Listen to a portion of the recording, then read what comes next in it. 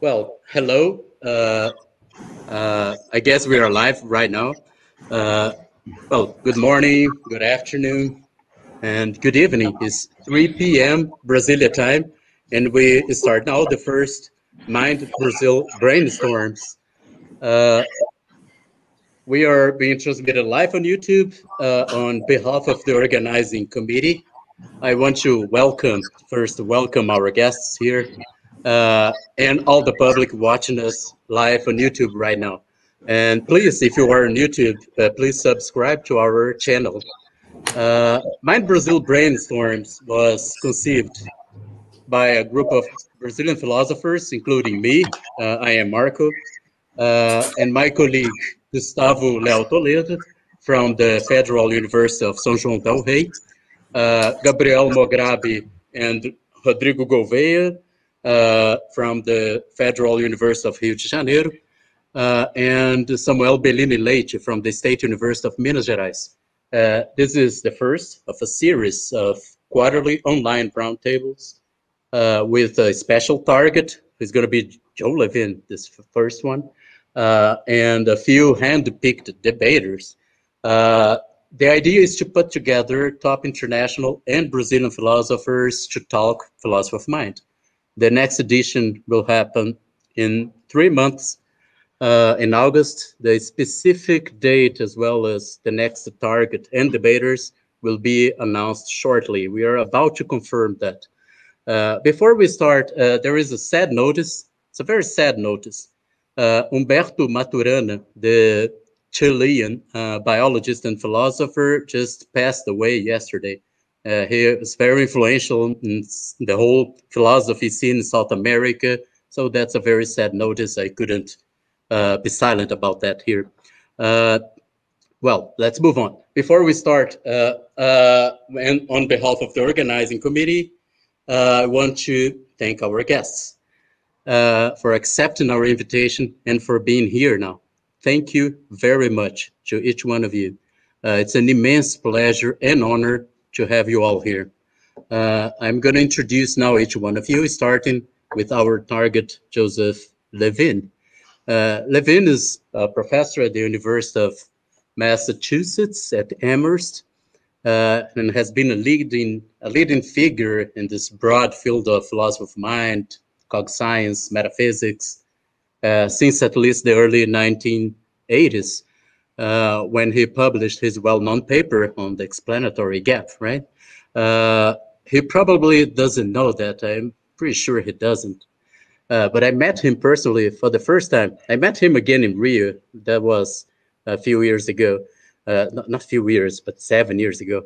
But 10 years ago, I met him for the first time in Austin, Texas. He was there to give a talk. And I was just one of the grad students at the back of the room, but I was there. I remember very much. And I remember that he was, in that occasion, introduced by, I think, Josh Dever. I'm not sure. I think that was him who introduced Professor Levine, saying that he was a particularly clever philosopher who managed to build a lifelong career as a professional philosopher out of a gap. And I remember that. That's pretty much true. There is, of course, much more than gaps in his work throughout this last 4 decades, including, a whole lot of papers and 2 books. I actually have them here. The Purple Haze, the first, and this most recent one, right? Quality and Content, published in 2018. Joe Levine, thank you for accepting our invitation. We are deeply honored, really. We couldn't have a best target for the first edition of Mind Brazil Brainstorms. So thank you. And before he starts talking, I'm gonna present each one of the debaters, right? So I'm gonna follow alphabetical order, starting with Charles Seward, who is Robert Allen and Catherine Dunleavy Hayes Chair in Humanities, Professor of Philosophy at Rice University in Houston, Texas. Professor Seward has written extensively on, consciousness, perceptual experience, introspection. I saw some stuff on introspection, many other things, right? Thank you very much, Charles, for being here too. the Diana Couto, you can't see she here. She may appear. We don't know. She said a few hours ago that she will be here, but she has a health condition right now. She was hospitalized and she just went back home this morning. But she said that she's gonna make all possible efforts to be here today with us. And I hope she can. If she can't, I want to thank anyways, because I mean, she showed so much uh, she wanted so much to be here. She sent a lot of messages. She was hospitalized. That's something. So her effort to be here is something that I appreciate a lot. And we, in the organizing committee, we appreciate a lot. I'm going to introduce her anyway, because if she shows up, you already know her. So Diana Couto, she is a PhD candidate at the University of Barcelona, and she's writing a dissertation on phenomenal concepts. I have this hope, I don't know why, that she's going to get this gap closed once and for all. I don't know. I think she promises that somewhere. Diana, well, if she shows up, it's going to be an immense pleasure to have her here. Next one, Martin Niederhumelin is professor. I met him in Rio too, I remember, in the conference organized by Wilson Mendonça 7 years ago. But Martin, professor at the University of Freiburg in Switzerland. She has an extensive work on philosophy of mind, epistemology, philosophy of language. So it's a great pleasure to have you here too, Martin. Rodrigo Gouveia, the other debater, is an assistant professor at the Federal University of Rio de Janeiro in Brazil. He works mainly, mind, metaphysics, intentionality, physicalism. He was a colleague of mine at the University of São João del Rei, but now he's in Rio, and one of the organizers of this event. So be welcome, Rodrigo. And Terry Horgan is an emeritus professor at the University of Arizona. He has published extensively too on mind, metaphysics, logic, epistemology, metaethics, a leading figure, I will say, and it's a great honor to have you here with us. Thank you, Terry. And finally, Wilson Mendonça, who's a professor at the Federal University of Rio de Janeiro. By the way, the C with an accent is pronounced like a double S in Portuguese, so it's Mendonça. This, by the way, reminds me of a story. When I just moved to Austin, Texas to do my PhD, it was a very hot summer day. You know how hot summer is in Texas. And I saw this smoothie house right off campus. And as I walked in this house, to my surprise, I saw they had acai smoothie in the menu. And I was like, oh, I can't believe it. Acai is this little fruit from the Amazon region. I love it.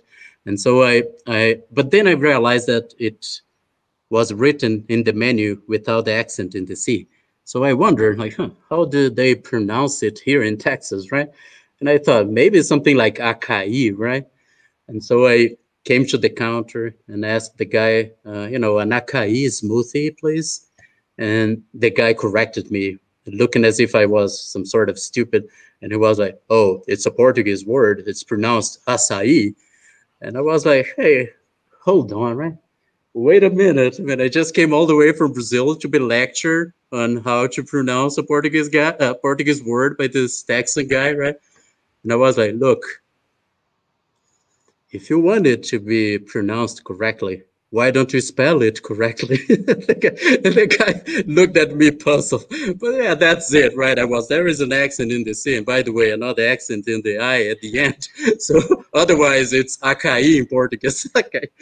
Anyways, I'm just telling that story so you remind that his name is Wilson Mendonça. And Professor Mendonça works on philosophy of mind and metaethics. I think Mendonça he still plays a crucial role, a formative role in Brazil. A lot of people in my generation doing philosophy of mind in Brazil right now, they were very much influenced by Mendonça, and including many of the organizers of this event. So I don't think this very event will even exist without the work of Professor Mendonça in Brazil. So it's definitely a great pleasure to have you here, Wilson. You're welcome.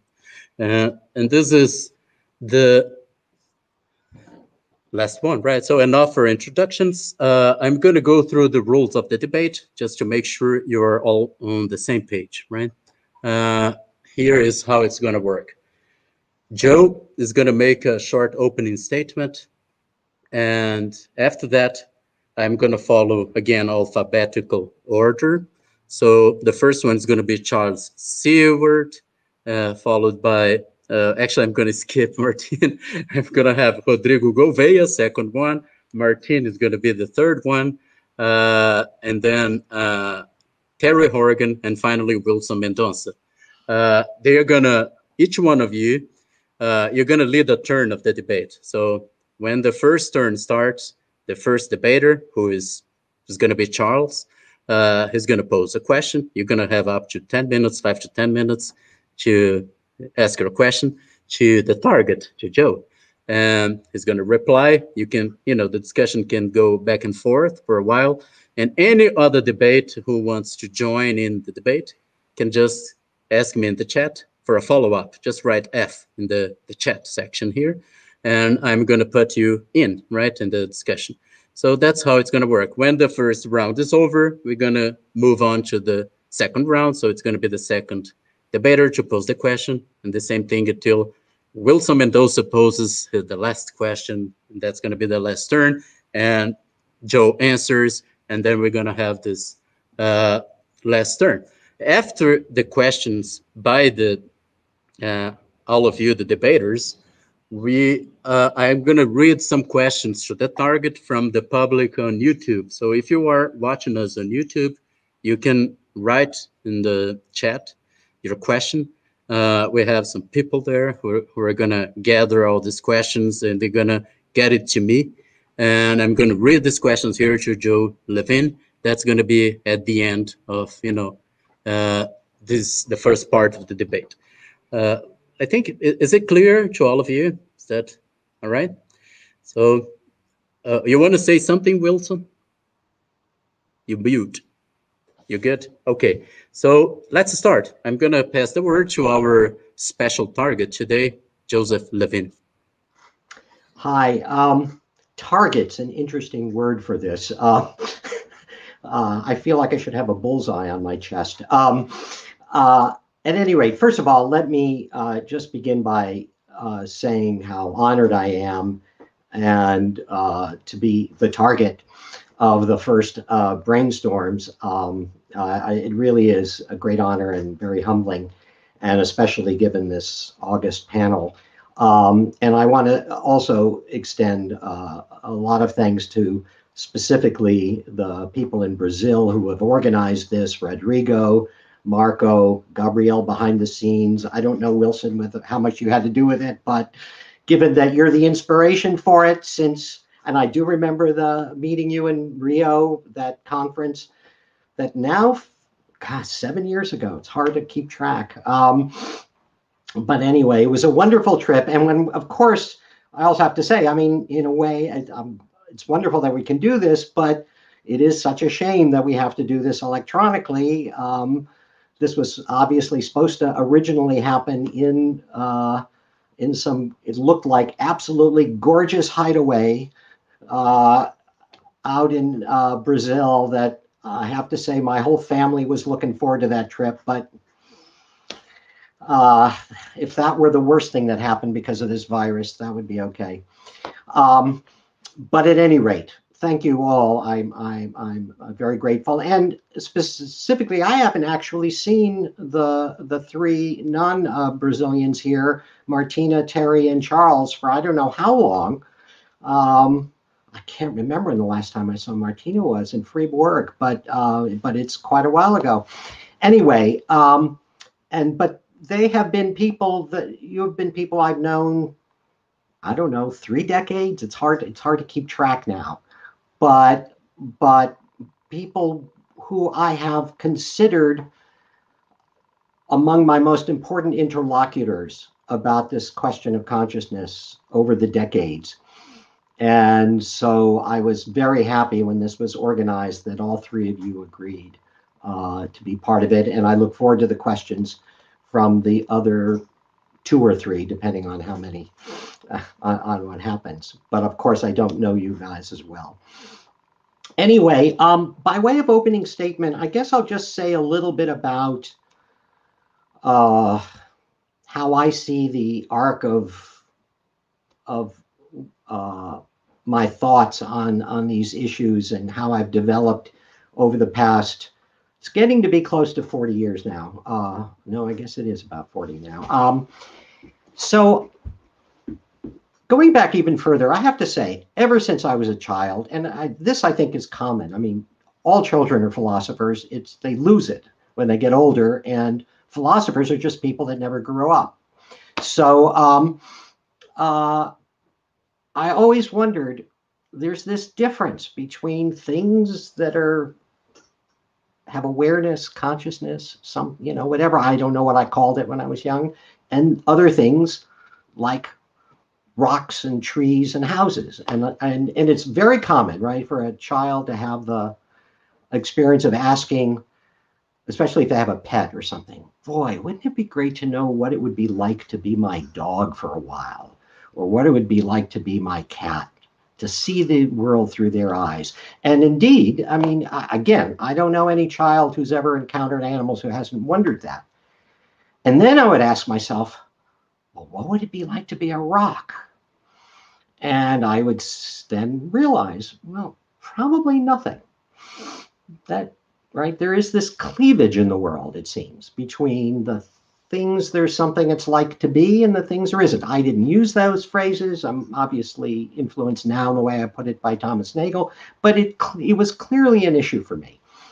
Having grown up very religious and believing in dualistic metaphysics just came from the religion, it seemed clear that, okay, well, there are souls and there are bodies, and that explained it all. But once I became secular and an atheist, I no longer had that framework within which to think about this. But I never lost this idea that there's something puzzling here.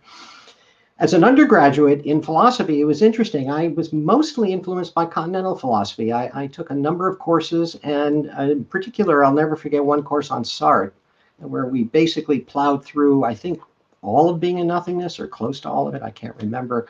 And I was really grabbed. I thought, Sartre had it right about consciousness.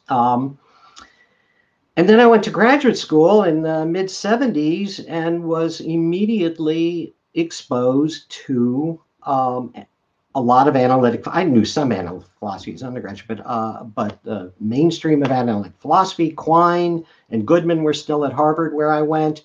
But mostly I came under I became influenced by Chomsky and Fodor over at MIT. And ever since then, I have basically, accepted a lot of the kind of cognitive science framework, language of thought framework that I studied and learned about from Jerry Fodor, who had been a lifelong mentor and friend, and also, of course, very influenced by Chomsky. So here was this model of the mind that was completely naturalistic. We had functionalism had just come into vogue, and we had the idea of realization and the idea that you've got this autonomous level of description at the computational level, and then there are, of course, issues about intentionality there, and then it's all realized in the brain, and all of that made sense, except I didn't see where consciousness fit in, or at least not consciousness as phenomenal or subjective consciousness. So, and that's when part of my dissertation, out of my dissertation came the explanatory gap paper that was mentioned. I feel like over the last, all the decades since then, I've almost been a little schizophrenic in a certain way, in that I completely am on board with I'll just call it the cognitive science framework. And yet, on the other hand, consciousness, which seems like, as Charles put it in his book, is very significant, seems completely left out. So I did write papers that were specifically involved in just some of the debates, the naturalization debate and intentionality. I had papers on functional role versus other kinds of topics, of other moves in the naturalization of intentionality. And when I was doing that, I was just sort of wholly in there. And then when I would turn to consciousness, I'd say, this just doesn't seem to touch the issue or the problem. So where have I come to now? Well, you know what? Not all that different. I still feel of two minds, except that now that I'm near retirement, I'm thinking, maybe I'll never actually solve this problem. Maybe I'll end my career with a split brain, as it were.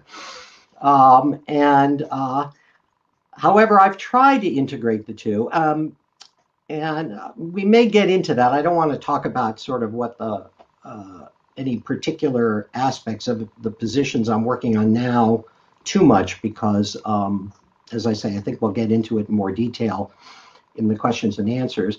But I do want to say one other thing that's been a theme since, I guess, the 90s with me, and that is a way in which I have been in a certain kind of conversation with others who share we used to be called qualia freaks. Now I think there are nicer terms for us, maybe targets, I don't know. But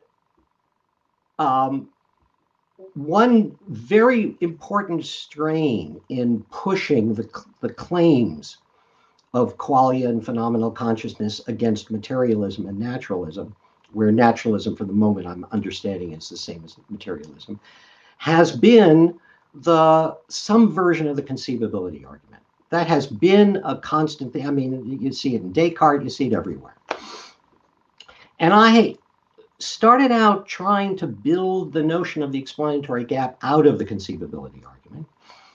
And I took a rather, I think, different line for most people. For most people, either, look, you solve the conceivability argument by being a type B materialist, is what Chalmers calls, that is, you just appeal to the sort of Kripkean view about the relation between the metaphysics and epistemology of these things. Or you see the conceivability argument as actually establishing, in a kind of a priori manner, establishing dualism, proving that there have to be non-physical or non-physically realizable properties. And of course, for most of this time, I have had the view, again, this sort of schizophrenic view, or sitting on the fence view, however you want to call it, that no, materialism is safe from the conceivability argument, and this is where a lot of my debate with Dave Chalmers has gone on. However, there's still an explanatory problem, and I thought of it as a purely epistemic issue. And the idea was supposed to be, look, it should be troubling to a materialist, even if there are good reasons to think that materialism is true, it should still be troubling why we have so much trouble accepting it, why there's the intuitive resistance to it, why, frankly, it doesn't feel like we can see how it could be true, even if it is true. And that is one way I certainly used to put it. Then more recently, in the past 10 years or so, I've decided, well, look, even though I still have my criticisms of certain standard versions of the conceivability argument, nevertheless, it seems to me there's another route to anti-materialism or dualism, and that is thinking of it as an inference of the best explanation. That is, given there's this epistemic puzzle, one explanation for it would be, it's because there is this actual metaphysical gap, and that's why we can't explain the mental in terms of the physical, because in fact, in some sense, the mental, and here I mean by the mental, the conscious stuff, not the cognitive sciencey kind of stuff, that the fact that we can't get ourselves to understand or make intelligible how consciousness could be reducible to that computational stuff or functional stuff is actually best explained by the idea that it has a certain kind of primitive or basic status in nature. And so I have sort of come around to that view. Where I am now is I'm uncomfortable about dualism as a term. And partly because the more that I've seen all these debates over the years about how metaphysical necessity interacts with the a priori and the notions of explanation and the like, more and more I feel like the metaphysical framework within which we have discussed this is somehow inadequate to the kind of position that would really make the relation between the functional computational structure of the brain and consciousness understandable. But the problem is, even though I feel like it's a straitjacket of a kind that I would like to break out of, I don't yet know how to do that. So I don't really have a better way of formulating the metaphysical issues. But just to throw this out as a showstopper. Somehow maybe Spinoza's right. That's what I've been thinking. But anyway, I'm going to end there. Thank you. All right. Thank you very much, Joe. So now we're going to move on to the first turn of the debate. So we're going to have the question by Professor Charles Seward. You can unmute yourself, Charles. Yeah, I and think, please. Can you hear me all right? Yeah. Okay. Yeah, so, all right, so I'm on now? Okay, here I go. So, first of all, I want to thank the organizers for inviting me to this. It is an honor to honor Joe and to target him. It's nice to meet or sort of meet my Brazilian colleagues, Marco and Rodrigo and Wilson. So hopefully someday we could actually meet. And in fact, I hope someday we could talk about these things together, because I feel like in thinking the last few days about Joe's work and trying to think about what I might want to emphasize or bother him about, there's just so much, and it's complicated, and it's the sort of thing that I feel like I can do with confidence only if I have time to kind of hang out with somebody and talk to them and keep coming back. So that's all by way of partial excuse for the potential incoherence of my initial question. Now, Marco told me that that I had 10-minute limit, which seems like a long time to ask a question. But it makes me think I've got some time here to try to set things up and maybe, bring up a number of things that are related. That puts a lot of burden on Joe, I suppose, because he's got to keep track of all this semi-digested stuff I throw at him. But hopefully it'll be clear. So here's what I thought I would focus on. It's not so much the metaphysical part that Joe was emphasizing in his little tour of his intellectual development, but it does relate to a certain theme in what he talked about, which was the way he's kind of torn between his Fodorian side, I guess, and maybe even his Sartrean side. That is, he still has an allegiance to a computational theory of mind. And then at the same time, he just feels like consciousness is something special that really doesn't handle. It's got some kind of interest of its own. And it sounds to me like he's been struggling his whole life with how to integrate those. And maybe now is just kind of thinking, well, maybe integration is really not feasible, but hey, Spinoza or something. Anyway, So I wanted to pick up on something. I've been trying to study the article, some of the more recent work, and I was looking at the acquaintance is consciousness piece, and trying to. There's really interesting paper, but then it got very complicated too. So let me just try to throw out some things, and maybe even if the question isn't as focused as it might be, it will give you something to talk about, and the other something to pick up on. So I gather the picture is this, that there's this notion of acquaintance in the philosophical tradition, and it looks like there's maybe 3 roles that it could play in a philosophical theory. One, a semantic role it's going to give us some kind of basic connection between maybe our atomic expressions or singular terms and their reference. And then that harks back, I guess, to Russell. Another is a kind of a justificatory role. It's going to do the work of providing some kind of justification beyond for beliefs, beyond what other beliefs can provide. And then there's this kind of objectual knowledge role. There's where what acquaintance might do for us is it gives us a kind of knowledge of which object is in question. And the big picture I got is that for Joe, consciousness is acquaintance, and the question about whether then the question becomes whether the kind of acquaintance that consciousness is fills all of those roles.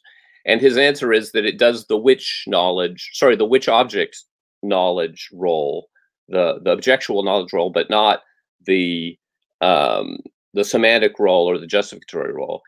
And where I was resisting this is it was seeming to me that, at least when I start to think about it in terms of a particular kind of example, it looks like all the roles fall or stand together. So there's my challenge, I guess, to Joe, but I won't be able to develop it. But let me just start, before I run out of my 10 minutes, I start on this by kind of presenting an example of what I take to be a kind of ordinary consciousness that would plausibly fill the objectual knowledge role. And then I wonder, why wouldn't it also do the other 2 things?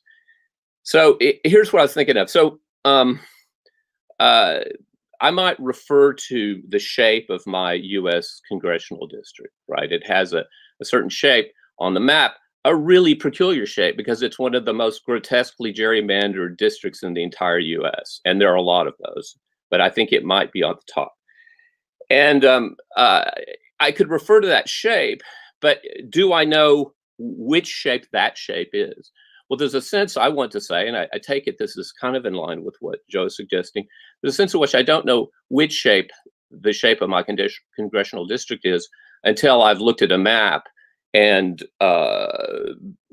the shape of the image of it on the map has become visually apparent to me. And that visual appearance of the shape is a kind of visual acquaintance with the shape. It's that supplies some kind of missing knowledge of which shape that shape is that I wouldn't have without the perceptual experience, without the perceptual consciousness of the shape. That all seems right to me, because it also seems right to me that if I try to conceive of a kind of perception, an unconscious perception, maybe some kind of blind sight perception, it wouldn't do the same job of informing me of which shape that shape is. Right. So somebody says to me, you know, the shape of your congressional district, Charles. I like, well, I understand the expression, and I guess there is a referent of that, but I don't know which shape that is. And then they say, well, go look online and look at that map, that crazy shape. And I do. I think that if I had only kind of a blind side, unconscious visual perception, I wouldn't have filled the same gap in which object or which shape knowledge that gets filled by the experience. I don't know if, guys, one thing I'm asking is whether I'm thinking along these kinds of things along the same lines as Joe, because this seems to me a compelling example of the kind of way consciousness can do this job of giving us this which knowledge. But But if that's right, I have a lot of questions too about Joe's reasons for thinking that if you leave consciousness aside and just try to work with a computational theory of mind, you don't have anything that's going to fill, at least in the same way or to the same degree, the kind of gap that is filled by a visual consciousness. Because I don't think he does it in terms of the ways I just suggested with this kind of blindside thought experiment. It's sort of more principled. There's something about the nature of the causal variational connection between the brain and the object represented that kind of keeps it from doing the full which object job. But so part of what I want to learn more from Joe is about whether I'm on the right. He accepts the kind of example. If he does, then it seems to me hard for me to understand why it also isn't pretty importantly implicated in semantic and justificatory roles. So let me see if I can say this.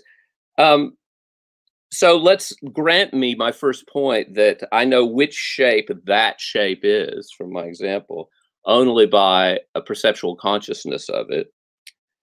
But if Joe is right, and that's not necessary for the semantic role, then it seems like maybe I should be able to understand what an utterance of that shape refers to just by instancing a kind of brain representation that causally co-varies with the state. But I guess I want to say if I can't know what shape this shape is, but by visual or other perceptual consciousness of it, then how could I understand which shape the phrase "this shape" refers to without perceptual consciousness? It seems like those two things kind of stand or fall together. Now, maybe he wants to say, well, you can at least mean a particular shape by that shape without the perceptual consciousness of the shape, but you can't understand what you mean by that shape. But then that seems like a pretty robust semantic role already that's being played, and that seems important. And then as for the justificatory role, I was thinking about an example like this using my case. Suppose you also have a heavily gerrymandered congressional district, and we're looking at the two images of them on our maps, and I say that shape pointing at my district map differs from that shape pointing at the other district map. Now, I think I'm justified in believing that that shape differs from this shape. I want to say yes, in line with the sort of story he's suggested, that just because that that looks a different shape to me, than this other shape. But if that visual appearance, that visual acquaintance, if you like, plays no justificatory role that couldn't be played in its absence, and I'm also right that I don't understand what shape I mean by that shape in either case, then I have the funny result that I'm justified in believing that that shape is different from that shape with respect to shape, even though I don't understand what either shape is. I don't understand what shape I'm referring to when with the two tokens of that shape. Now, maybe that was a convoluted first question to ask, but I guess what I wanted to do is set up the whole issue of acquaintance that I know has come to dominate Joe's thinking about consciousness a lot, and it's kind of made it more interesting, complicated his tug of war in himself between the Fodor side and the Sartre side. But I guess the challenge is that to convince me that these roles really come apart. I mean, it seems like once you grant the consciousness the job of providing this which object knowledge, it's going to do something important for us semantically and epistemically. Okay, that's my my question. Oh, thank you very much, Charles. So, Joe? Can you hear me? Yeah. Okay. Well, thank you for that. So, first of all, in that paper, when I talked about objectional knowledge, I wasn't actually concerned with the which object issue. Oh. I was. It's still not quite a never mind issue, but but we haven't gotten to that yet. But it wasn't the issue. I mean, I know like Campbell is very concerned about that, and by using consciousness to identify what you're referring to and stuff. That actually isn't what I had in mind. I was mostly when I was thinking about objectional knowledge, and in particular, it didn't really have to be objects. I mean, it could be properties too. Mm-hmm. I was thinking about actually a certain kind of response to the Mary problem that people like Michael Ty and others have pushed, where they're trying to say that what Mary. Michael Ty does change his position a lot, and don't think this is exactly the way he would put it now, but there certainly was a stage. At the time I was writing the paper, I know he had this kind of view that I think it was in Rio he gave a paper about this, actually. Am I right? Yeah. You're right. Okay, so that's what I thought. The scene is coming back to me. That he was trying to say, look, we all want to find some way, we materialists want to find some way to say in what sense Mary learned something new when she leaves the room. And of course, there are all different kinds of ways materialists have done this, but he was thinking, well, look, here's the difference. It's objectional knowledge. She had propositional knowledge about the qualitative character beforehand, but now she has objectional knowledge, right? And at the time, I was thinking objectional knowledge, what? And he kept using, and again, other people talk about this, use this examples like knowing a person, knowing a city, all those sorts of notions where the grammar, right, is that, know takes a direct object rather than a propositional object, rather than a that clause, right? And, how much you want to emphasize the difference in grammatical structure between these cases is revealing a real difference in actual epistemic, the substance of the epistemic relation. Okay, I'm not as into using the grammar as other people are, but nevertheless, it was suggestive. And what occurred to me, and I'm not sure this is in the end, whether this is how good an argument this is, but what occurred to me was that in some sense he was right. That is, in some sense, that may be a good way to capture what happens to Mary. She knows red or red qualitative character, leave aside whether it's the red of the world. She knows reddishness, as I might say. Whereas before she knew about reddishness. That is, before she had lots of propositions that may have referred to this feature of people's mental life, but she didn't know it directly.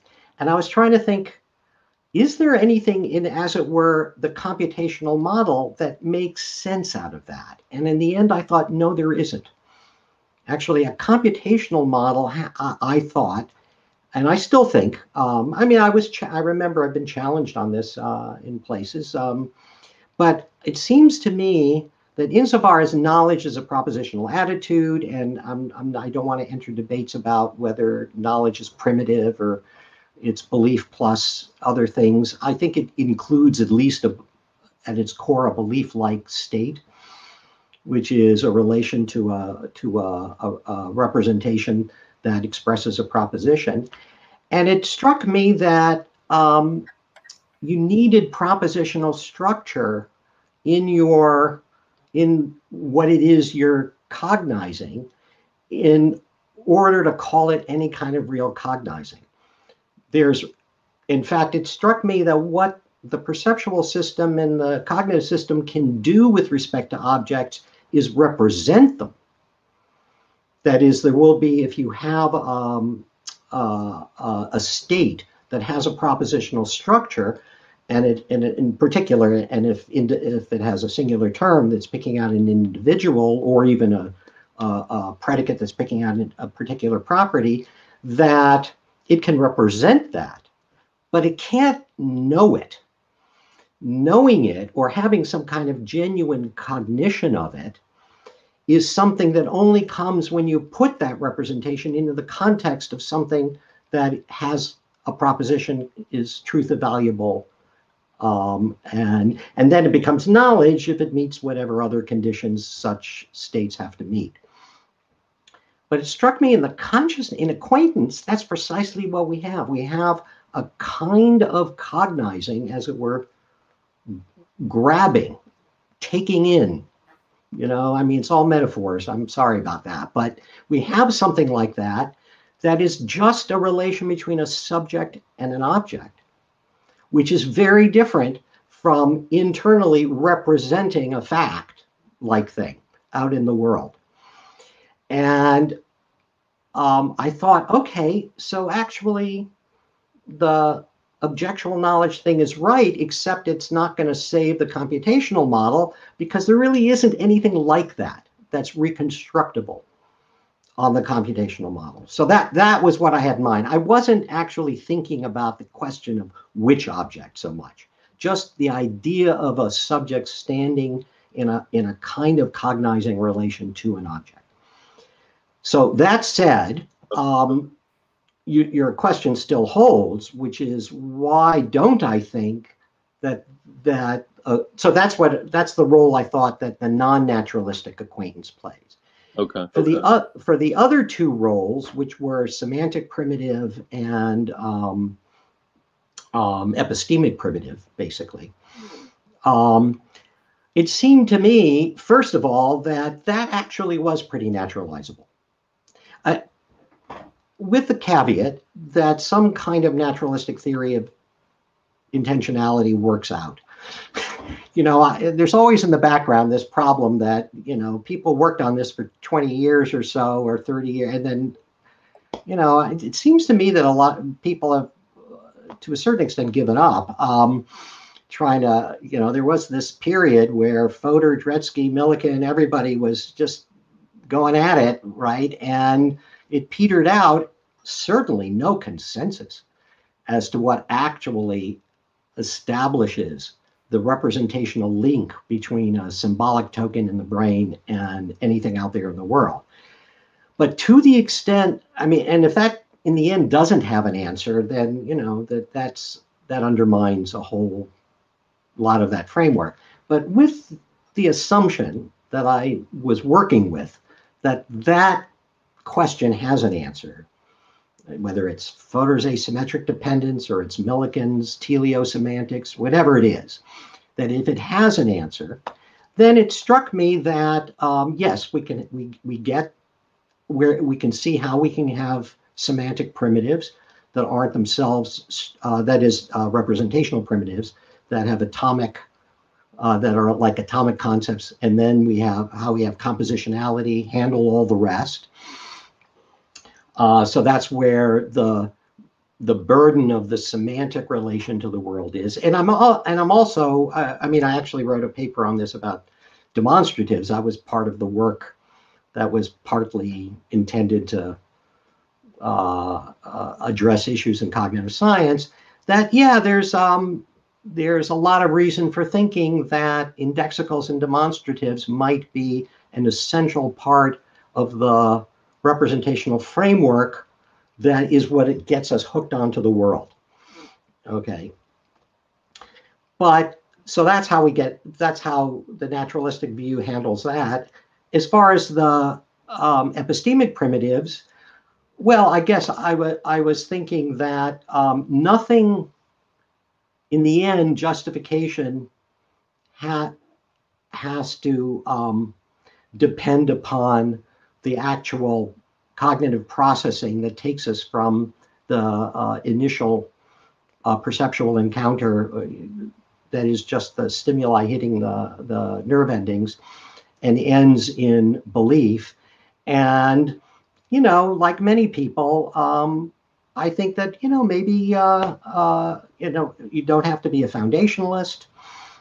There's lots of reasons for thinking that there needn't be some absolutely epistemic primitive on which all justification ends. There are all kinds of theoretical considerations and stuff. So that the idea of using acquaintance as the ultimate basis for epistemic justification wasn't going to be necessary, because it had a certain kind of foundationalist assumption that I wasn't going to buy into. Now, the reason I think that the sort of call it non-natural acquaintance doesn't do those things is that I see it as, and this is the part that I still can't, in my own view, I can't get my head around my own view here, but nevertheless, I see the conscious experience as an outgrowth of the cognitive phenomena, not as an input to it.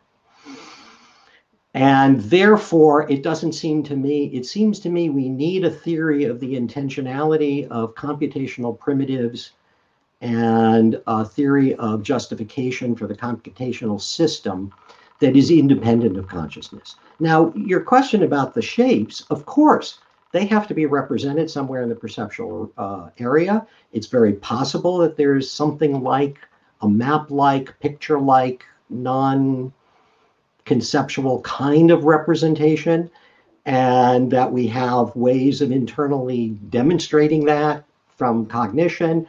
But it seems to me all of that is perfectly adequate to handle those issues without getting into the empirical details about exactly how that happens. I mean, there could be empirical problems that I'm not aware of, but nevertheless, in principle, it seems reconstructible on those. And so therefore, I don't see the role for the experience to play, because I see experience, this gets back to the Spinoza remark, as more a kind of reflection of what the cognitive, well, as I put it in a couple of papers, as a theater that's created by the cognitive system, where the cognitive system writes the script. It's horribly metaphorical, and I'm sure people are going to push me on that. But insofar as that's the case, all the justificatory and semantic work has been done in some sense by the time you get to experience. Anyway, that's how I was thinking about it. Yeah, can I do a follow-up, or how does it? Yeah, you can react first, and then I go to the follow-ups. Okay. Yeah, quick reaction. Well, first of all, I just so that I can not seem like I made a whole bunch of stuff up and distributed it to you.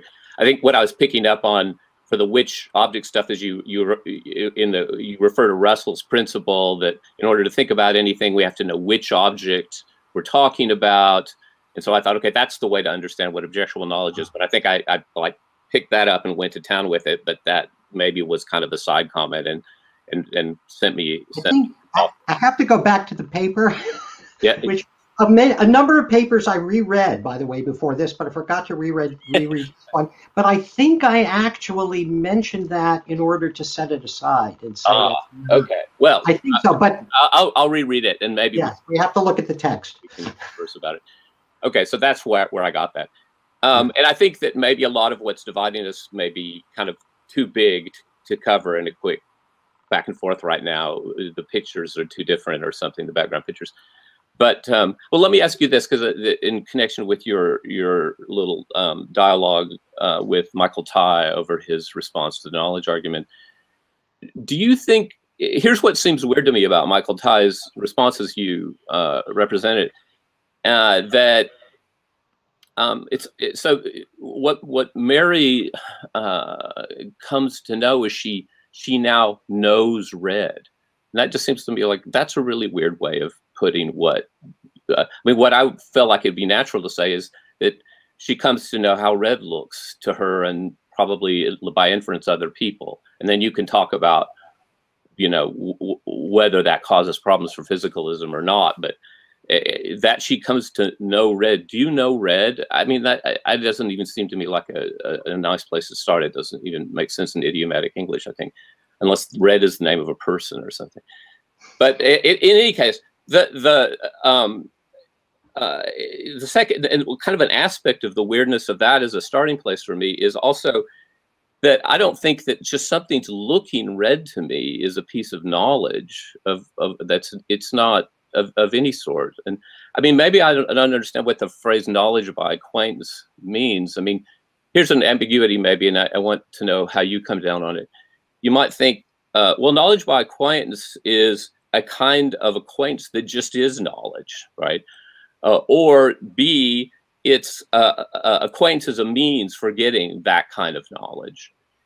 And so the second seems to fit my little story about understanding which shape is meant by that shape, right? The appearance of the shape is the means by which I understand what shape is picked out by the phrase. But maybe you and Michael Tyre are both operating with the assumption that visual appearances themselves are knowings, right? And that, you know, I've resisted the Sellers' business in the, about the myth of the given. His story, as soon as I read it, but one thing I thought was right was that merely having a visual consciousness of a color isn't knowing anything. But maybe I'm already now on a different side from, you know, weirdly enough, you and Michael Tyre together or something, and I'm on the outside of this. Is that how you were thinking of it? And well, yeah. So look, I mean, part of the problem is that, I agree with you. I mean, knowledge is a very hefty notion. There's a lot built into it. And that's why I was trying to play a Chomsky here and call it cognize, just so that I had a word that didn't have to have all of the implications of the word knowledge in it. I guess what I had in mind is the following kind of contrast. And that is, if we think of, so within the naturalistic framework, if we think of the most primitive relation that holds between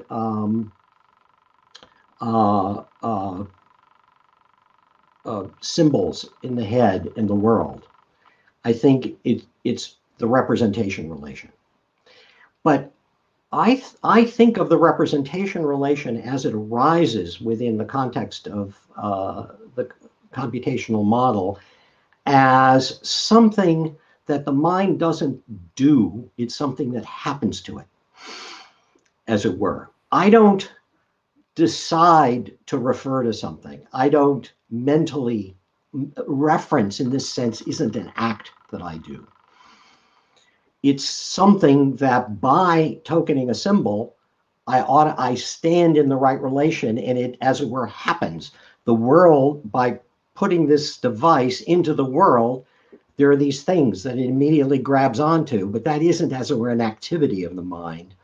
It isn't a kind of mental state. Representation is something that enables mental states, but isn't itself, as it were, a mental state.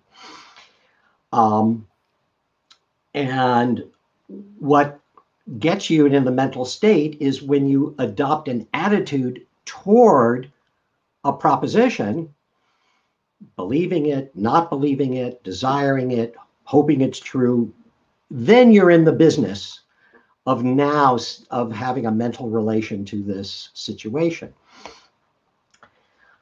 But acquaintance with something seemed much more of a mental kind of act than mere representing something. Okay. Right. So what I was trying in my critique of the move, of the tie-type move, to make a distinction between, and I was using the word know because, of course, that's how he's talking about objectual knowledge. Is it real full-blooded knowledge? It's hard for me to know, but it strikes me that when you're conscious of a quality, right, the quality has been taken in by you in some way. And that's why I was using, words like cognized or stuff. Whereas when you're merely representing a quality, it's, as it were, outside the realm of the mental in a certain way, right? It's something that is a precondition for everything else being mental, but itself is not part of a mental relation.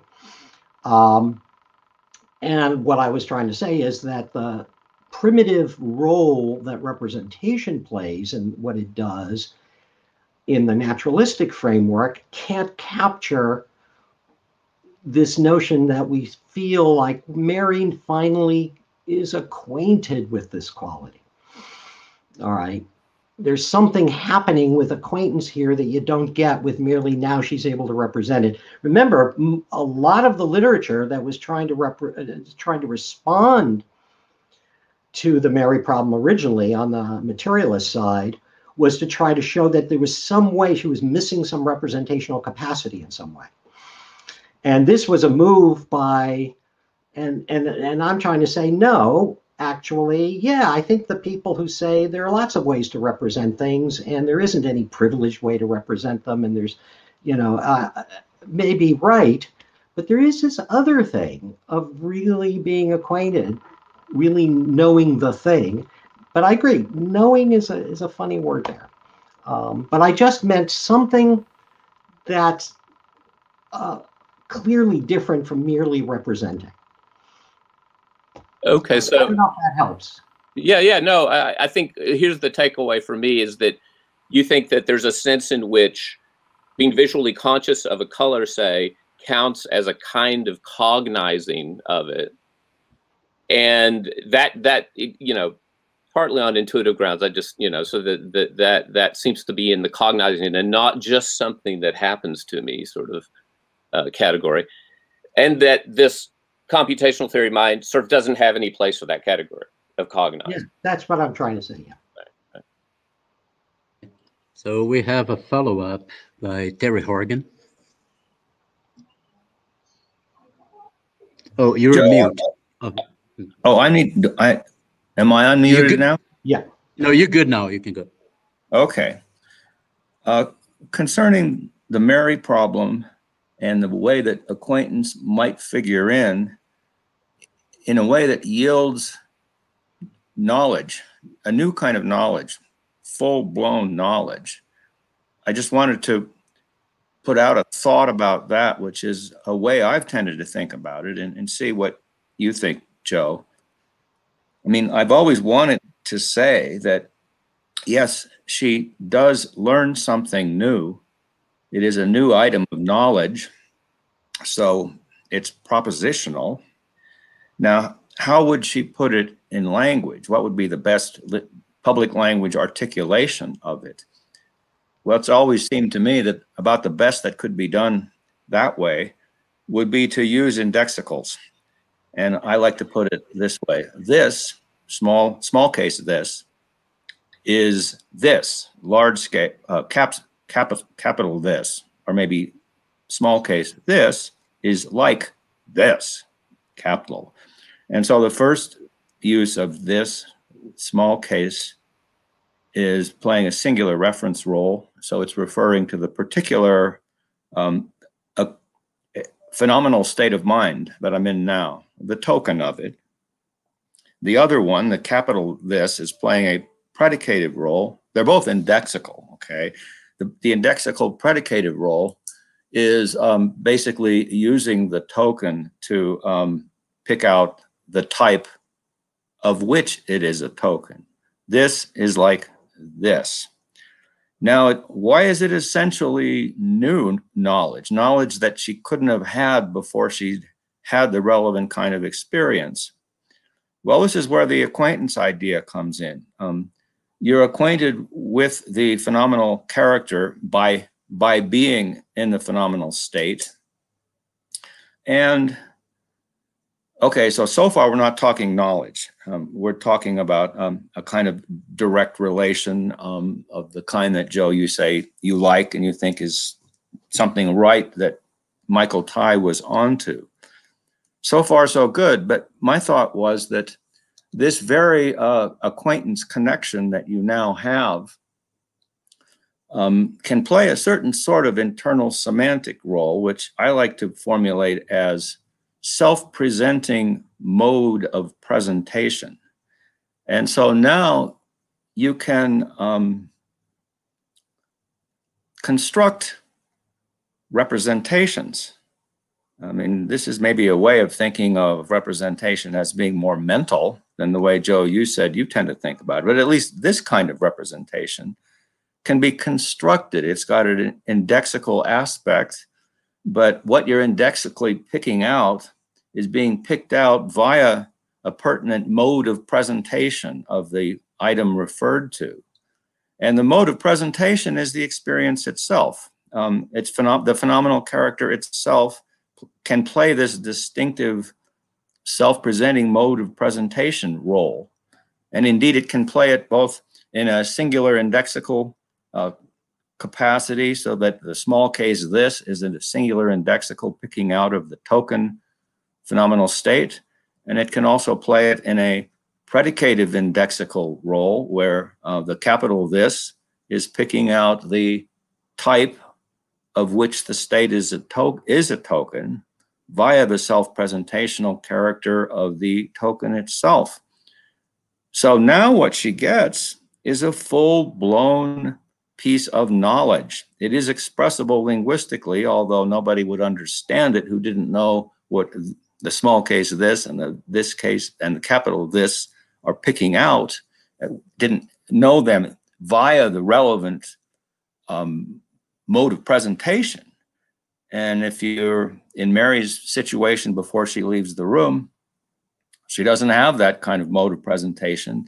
So she can't form those kinds of essentially indexical representational components, singular and predicative.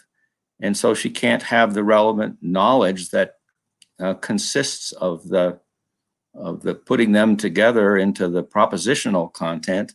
This is like this. So what do you think of that way of doing things? I'm unmuted, right? Yes. Yeah. Okay. Well, I guess, well, first of all, I don't deny that knowledge can be built up once you have the acquaintance. I mean, that Mary can actually say that she knows something now and form a proposition that maybe she couldn't form before. I wasn't denying that. I mean, once she has this objectual cognizing, let me call it that, yeah, then lots of other things may follow. My main problem with the kind of approach you're talking about, and why I don't think indexicals can do the job, is, well, first of all, there's always this problem with demonstratives. I think a genuine demonstrative you have to know what you're picking out. That is, I don't think a demonstrative can be, and this is probably not what you were saying, but often it has been certainly certain views that are in the vicinity of what you were expressing have talked about demonstrative concepts as concepts that are actually built up out of a demonstrative. And that actually was one of the notions I was attacking in that demonstrative thought paper, saying no, demonstration, which I do think of as a mental act, is something that already requires that you have represented in some way what it is you're demonstrating. And then another problem I have about the using the token as a way of, as the demonstratum, so that you're saying the type of which this is a token, is that I think there's a problem about ambiguity, which is why you have to already know, I think, which type you're talking about. It can't be, as it were, that the demonstration can't give that to you.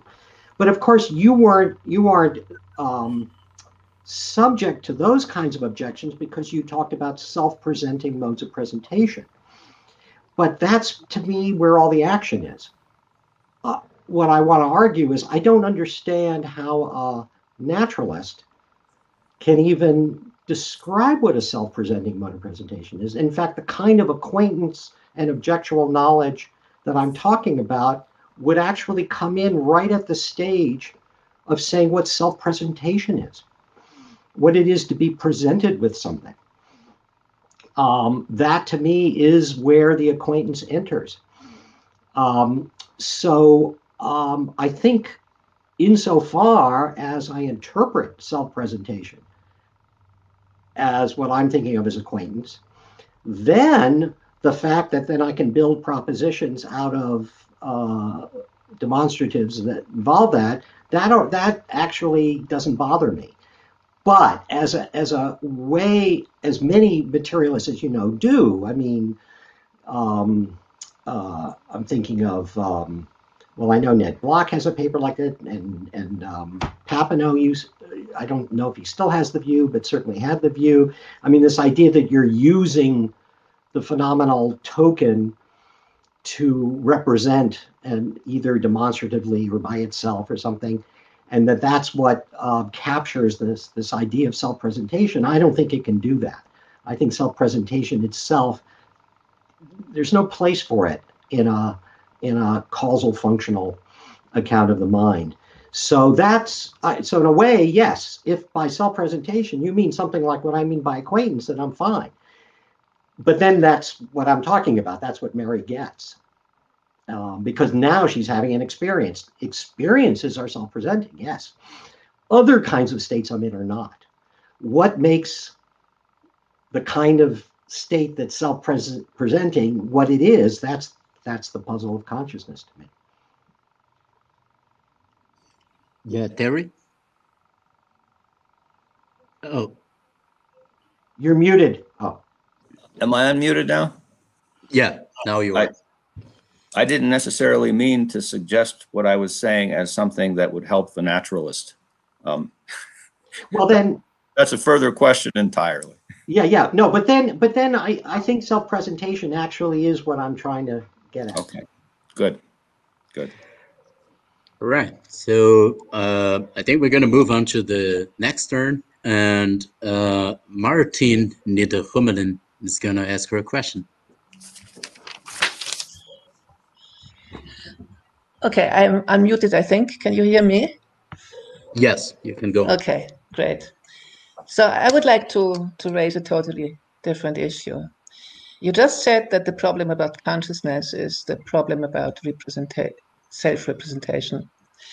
And as you may perhaps remember, I disagree. I think the problem about consciousness is the problem about the existence of experiencing subjects, mainly. That is about those for whom it is like something to undergo experiences. And I remember the discussion that we had in Fribourg about this. And you then had the view, if I remember correctly, that there is no, well, I think you put it, there is no self. There are no selves. And that there are, it's an illusion to think that there are. Now, I don't want to argue for the existence of selves, because I find that notion very confusing and inadequate. But I would like to press you a little bit on how one can even understand consciousness without explicitly thinking of those for whom it's like something to have experiences. And a very simple way to get to this is to use this locution that you yourself use so much, what it's like. On leaving out what it's like was the title of your important paper many years ago. And so my very simple point is that this is talking in an elliptical manner. In what? We want to, in an elliptical manner. And this is to express an incomplete thought, so to speak, or to leave implicit in the verbal expression, something that you have to think of in order to understand it.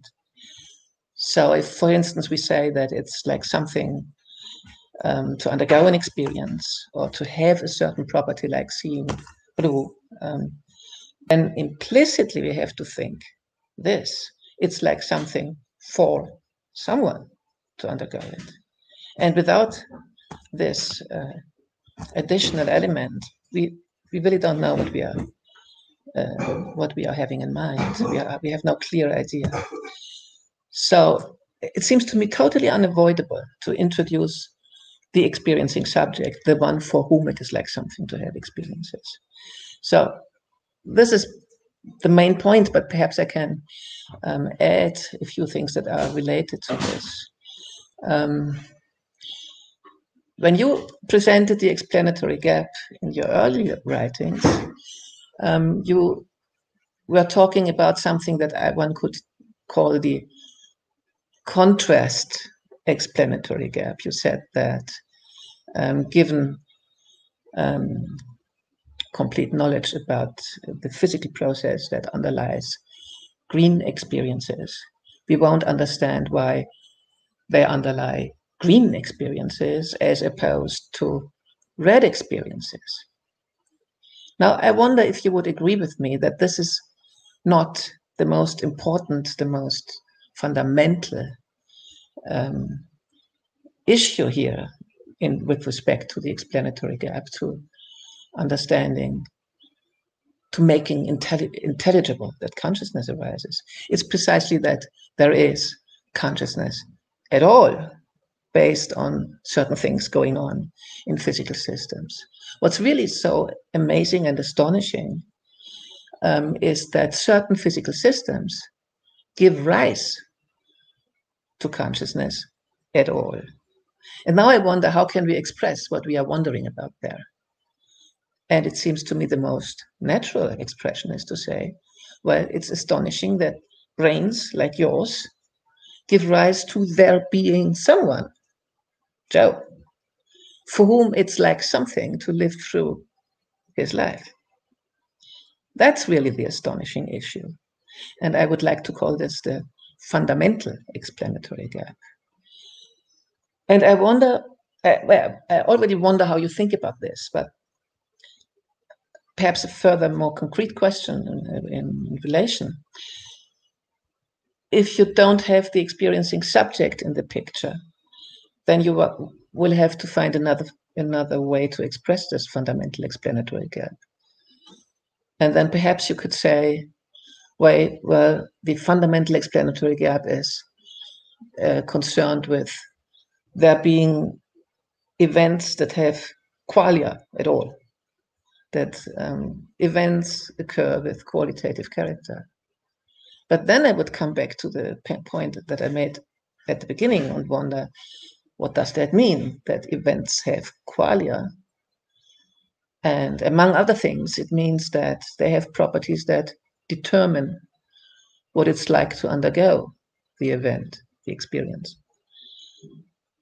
And then in order to understand that again, I would say they determine what it's like for the subject concerned to undergo this event. And so again, the subject comes in. And I wonder how you would like to avoid this, or do you want to avoid it? That's my question. So as usual, I'm going to try to split the difference. I certainly agree with you, and I myself, in a lot of literature, not so much in the early papers, I agree with you, though even there, absent qualia was always an issue too, right? So an absent qualia is just the idea that there's nothing it's like to be this. Why is there, and in fact, as I said, what used to get me as a kid is, why is there something it's like to be me? I'm assuming there's something it's like to be my dog, but there's nothing it's like to be this rock, right? And what's going on there? And I think I agree with you, and didn't mean to say anything that would directly contradict the claim that this means there has to be a subject of the experience. I don't want to deny that. I'm trying to remember this conversation from 10 or so years ago. I do remember. I mean, I do remember there being a thing. So there's a couple of things that I think at the time I had in mind and might not have actually been targeting what you were actually saying. So maybe there was some misunderstanding. So the first thing I just want to say is, I thought, and I think in other work you have, I thought you were pressing the idea that having a kind of substantial self, in fact, substance dualism of a certain kind, would actually solve the problem of personal identity, right? And that's what I meant by a self that has certain kinds of identity conditions across time. And I was trying to say, I don't actually think there is such a thing that can play that role, okay?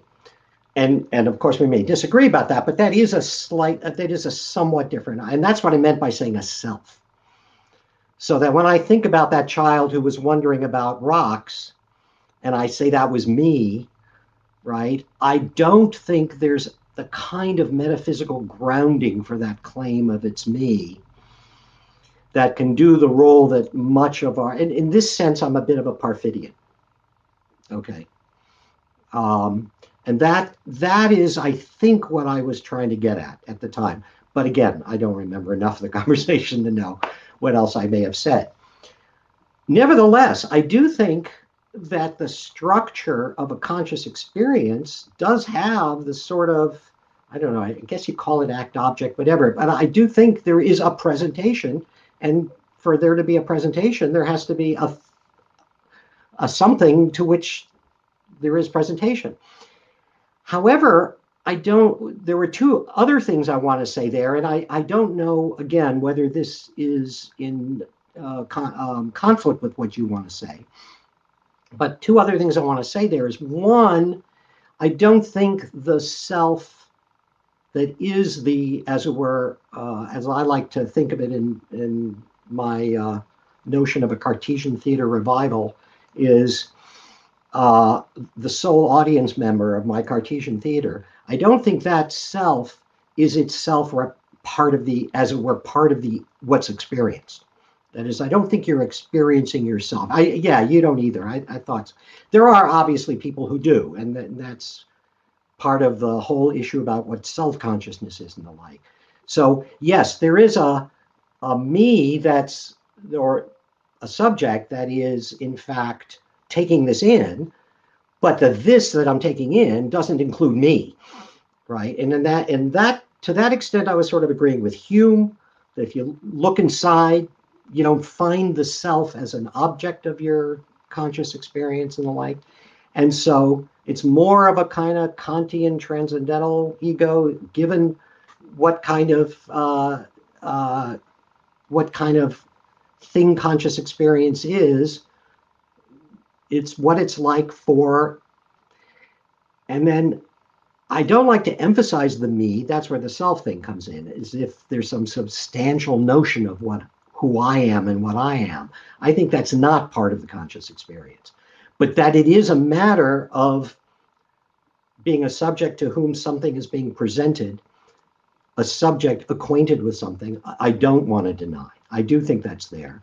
And I think it's a, as it were, shadow element, as it were, in the context of the conscious experience. Then there's a further question, what kinds of identity conditions can be given for such an entity? And my view is the only identity conditions for objects that we can have are for concrete objects, and those are subject to all the kinds of problems that we know from trying to say what it is to be the same chair over time, or the same brain over time, or the same, I mean, we just don't have, there aren't definitive answers to those. So that's how I'm trying to, if you see what I mean by splitting the difference. Perhaps just briefly, two reactions, if I may.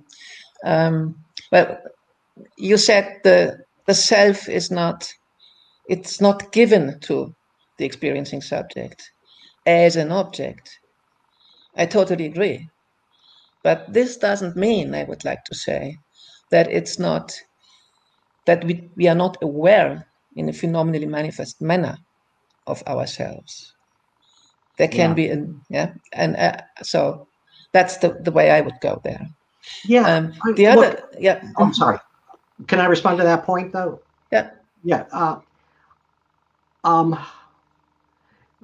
Here's another split the difference thing. I mean, one thing I've tried to do, and I did it in that paper, that sort of quasi-Sartrean theory, was try to build the forness, as it were, not the forminess, the forness, into the relation as a as actually a feature, as I said, instead of a constituent. And part of the idea was there not to have a sort of secondary awareness view where there, as it were, a primary target and a secondary target, because that still involves making the self a target. And that's what I'm trying to get rid of. But that it's somehow manifest in the awareness, there undoubtedly there might be a formulation of that I would accept. Okay. On the issue about transtemporal identity, just something very brief. I do think that if one takes seriously this, what it's like locution, and introduces the for whom it's like something, then one also has the tools to explain why it's very difficult, at least intuitively, to have the same attitude towards identity of conscious beings as one has towards identity across time of tables, ships, and so on. And the reason is that when you have identity between an earlier and a later existing conscious subject, then, for instance, for the earlier existing one, it must be something to undergo those of the later one.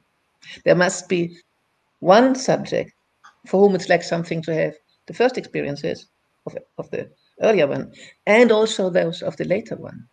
And it looks like, and I wonder if you would agree, it looks like at first sight that any reductive analysis, psychological continuity and whatever, doesn't guarantee that there is one single subject for whom it's like something to have the earlier and the later experiences.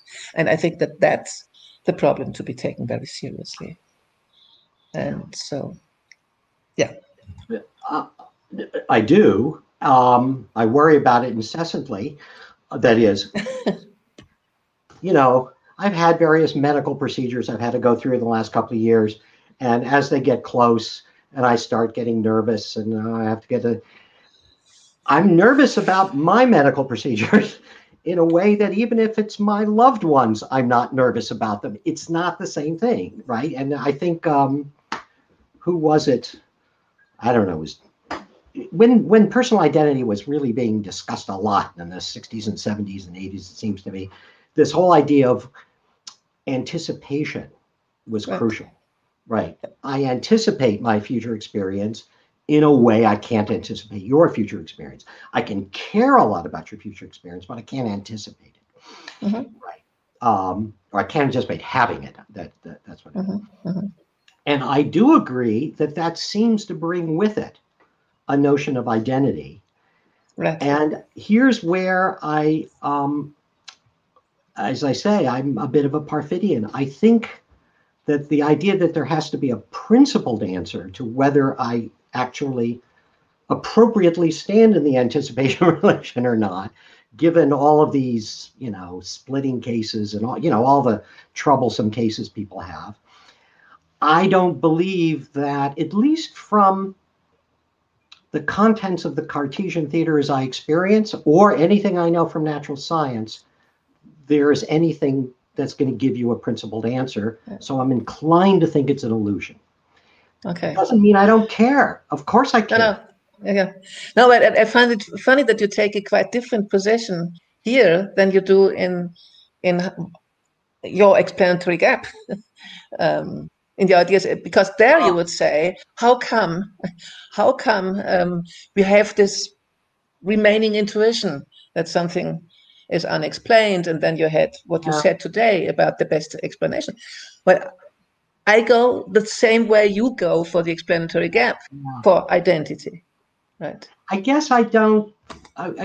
So here, I mean, here we're playing phenomenological intuition at at a high level here. That where if I had a table here, oh, here's a table. I'll pound on it.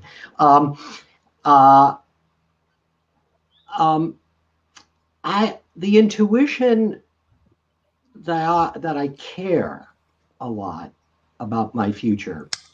In a special, not care, but you know what I mean, in that special way, that I stand in that special kind of relation. Doesn't seem to me as contradicted by any actual experience I have, in a way that any conscious experience contradicts the claim that the functionalist makes. Okay. And that's not okay. Yeah. Yeah. I stopped there. Yeah. Okay. Thank you. Okay. Good. Thank you. Well, thank you both. And now Rodrigo just asked for a little break. It might be a smart thing to do. And I think we're going to have this 2 minutes break. I think this moderator himself is just going to go to the toilet and get back here in 2 minutes. And you all feel free to do that. I think it's time to unmute you all so you can chat a bit while we have this 2 minutes break. And I think Martine, she told me that she has to leave for personal reasons. You still have to, you have to leave now, right? I have to, yeah. I'm very sorry. Yeah. No, sorry. It was great seeing you, Martine. Yeah, it was great seeing you. Let's do this very much. Let's do this again. Yeah. Yeah, in person. All right. Yeah. So 2 minutes, you said. So I'm gonna 2 minutes now, and I just want to say bye to Martine and to thank her again. Thank you very much for being here. And we get back in 2 minutes, right? Okay, great.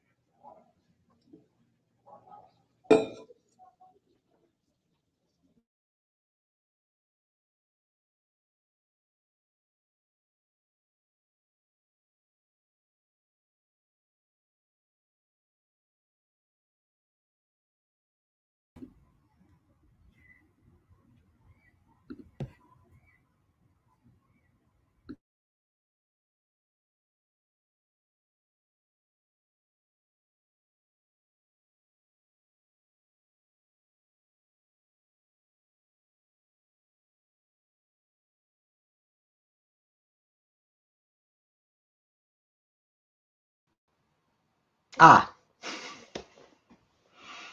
now I am. Okay. All right. Can you hear me? I can hear you. I heard an echo Oh, for a second, but now I'm I okay. got this unplugged. That's stupid. Okay. I see. All right. Now I can hear you. Okay. All right. Good. Good. All right. So I'm gonna take this time to make a few announcements. So the first one is to the people watching us on YouTube. If you are one of them, feel free to post questions in the chat in YouTube. I'm going to read these questions later. I think, are we all back now? Because Martine left, right? So yeah, I think we can restart. And by the way, Joe, I think now you understand why we are calling you Target, right? Because Oh yeah. Oh yeah. No, it was pretty obvious. because we have another question, this time from Rodrigo Gouveia. Hi, thank you, Joe, for accepting our invitation, and thank you all for coming. My question deals with the explanatory gap. While reading your classic paper from 1983, I got stuck with this passage in which you say that there is more to the concept of pain than its causal role. There is the qualitative character, its qualitative character. And well, in these pages, you argue that the thing that is not explained, so to say, by any mention to physical mechanisms or physical processes is something that is left unexplained, as it is something whose connection with physical processes is left completely mysterious to us. And this is what you present there as the explanatory gap. I read some of your other work, your book Purple Haze, and recent stuff on the explanatory gap, and I noticed that, well, the explanatory gap continued to be one important topic for you, and in a sense, it continued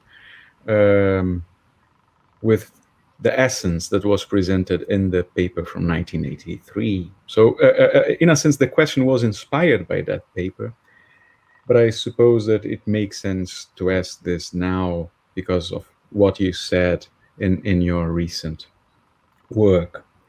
So my point is, in that 1983 paper, besides presenting the explanatory gap, you argue that the explanatory gap accounts for conceivability cases, the conceivability of certain scenarios. There you had the Kripken scenarios in which pain occurred but not C fiber stimulation, or C fiber stimulation but not pain. And of course, the zombie world case is also some scenario that is presented as being conceivable, and you would say it is conceivable because of an explanatory gap. So I was thinking about certain scenarios which seem to me to be unconceivable, which may sound strange as I'm presenting them. I conceive some unconceivable scenarios, but the idea is that if they are conceivable, at least there is a strong pressure to take them as so strange that we may not accept them. My claim, the bold claim, would be that they are unconceivable. So I'll present three scenarios and then make some comments about my conclusions in respect to them. The first scenario came after talking with my 6-year-old daughter. She told me that deer cannot see orange, and that means that in a certain region of the world, she saw that in a documentary, deer cannot notice that a tiger, a Bengali tiger, is approaching because they cannot discern the color of the fur from the background. And in this particular region, deer protect themselves. This species protect itself by paying attention to the sounds that some monkeys do in the habitat. Then I thought about, well, maybe we could think about a world, a scenario at least, a scenario that would be a physical duplicate of the actual world, but in which trying to follow the idea that it is completely mysterious how physical processes relate to conscious qualitative states. In this particular world, deer see orange. But since, well, the scenario is modeled as a physical duplicate, they behave as if they don't see orange. But they have the qualitative character of seeing orange. Nonetheless, they only protect themselves from the attacks of tigers by hearing the sounds of monkeys. This I take to be a strange case, of course, and I'll try to present two other scenarios in order to claim that this is similar to the other two. The third one is the one that I take to be the most obvious case that we are dealing with an unconceivable scenario. The second scenario is very similar to the zombie world, but instead of being dark inside, our twins, well, by the way, this second scenario should also be a physical duplicate of our world, but our twins there are not dark inside, but they are colorful inside. They have very exuberant qualitative states. Maybe they see as good as eagles do. Maybe they hear as well as dogs or bats, I don't know. But still, since this scenario is built as a physical duplicate of our world, they behave just like we do. They behave as if they didn't had this very exuberant conscious experiences. And then I come to the third scenario, which, as I said, at least to me, presents itself as an obvious case of an inconceivable scenario. Maybe I have some theory in mind which takes the idea that we may analyze our folk psychology and reveal that we have some a priori knowledge of the functional role that the different mental states have, but let's keep that out of the discussion, at least now, and let me present the third case. The third scenario is, just as the other two, a physical duplicate of our world. But in this scenario, people do not have myopia. So each one of us, at least our twins, would see things very clearly there without their glasses on.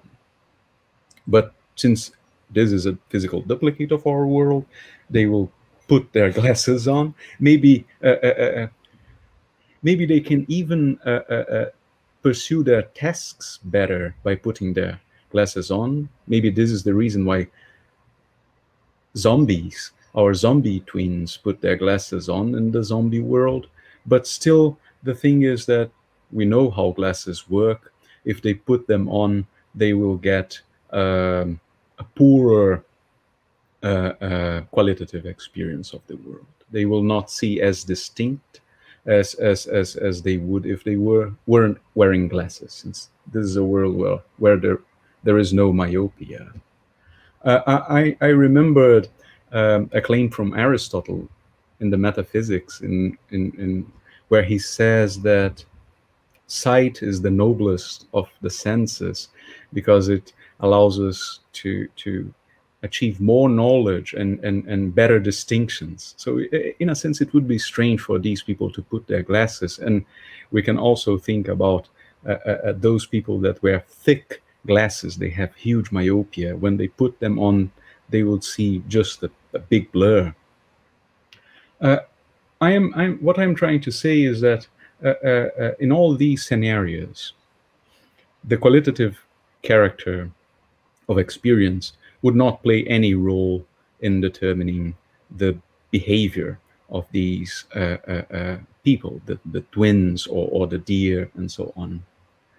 And this sounds to me as if we were now paying attention to something that we are not considering in the Kripken cases and also in the zombie world.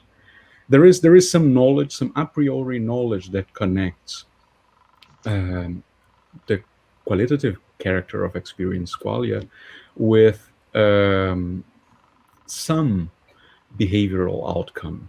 It doesn't need to be one specific behavioral outcome, but at least some behavioral outcome. Of course, this kind of thought may be present an objection to those that think that qualia are epiphenomenal. I don't suppose that this is your view, but at least, well, I would like to hear from you. What do you think about these cases, especially because of what you said in the beginning, and this is also something that you published already, since your recent tendency to accept or to view a non-materialistic thesis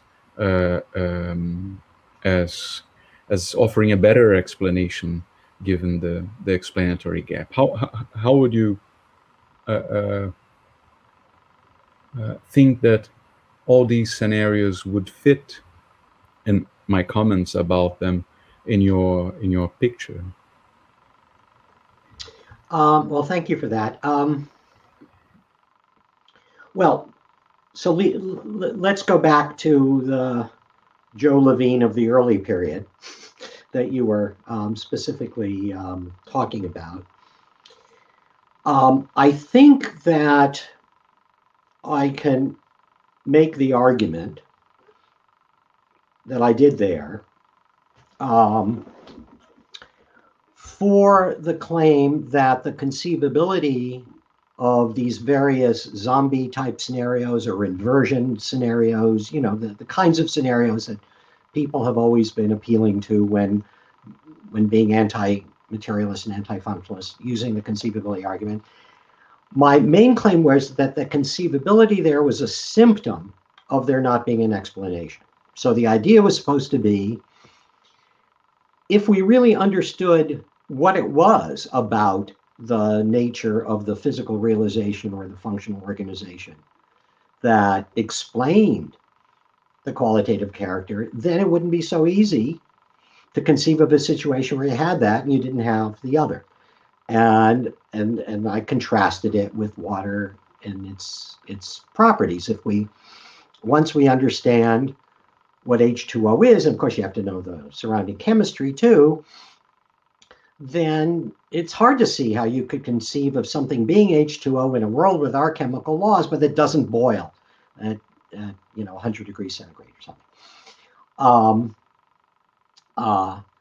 So that was the idea, was to use the conceivability as a symptom of this explanatory gap. Now, I don't think that alone commits me to any metaphysical picture that says what would happen, whether certain scenarios about physically identical worlds where the qualia run crazy, whether they're possible or not, right? So I don't think that initial argument has any direct implications for those sorts of scenarios because, and as I put it then, look, for all I know, it really is identical to the functional property it's just we don't see how it could be true. Why don't we see how or make it intelligible? Because there's this explanatory gap. But that alone, I don't see, tells me how to think about your deer and myopia in those cases.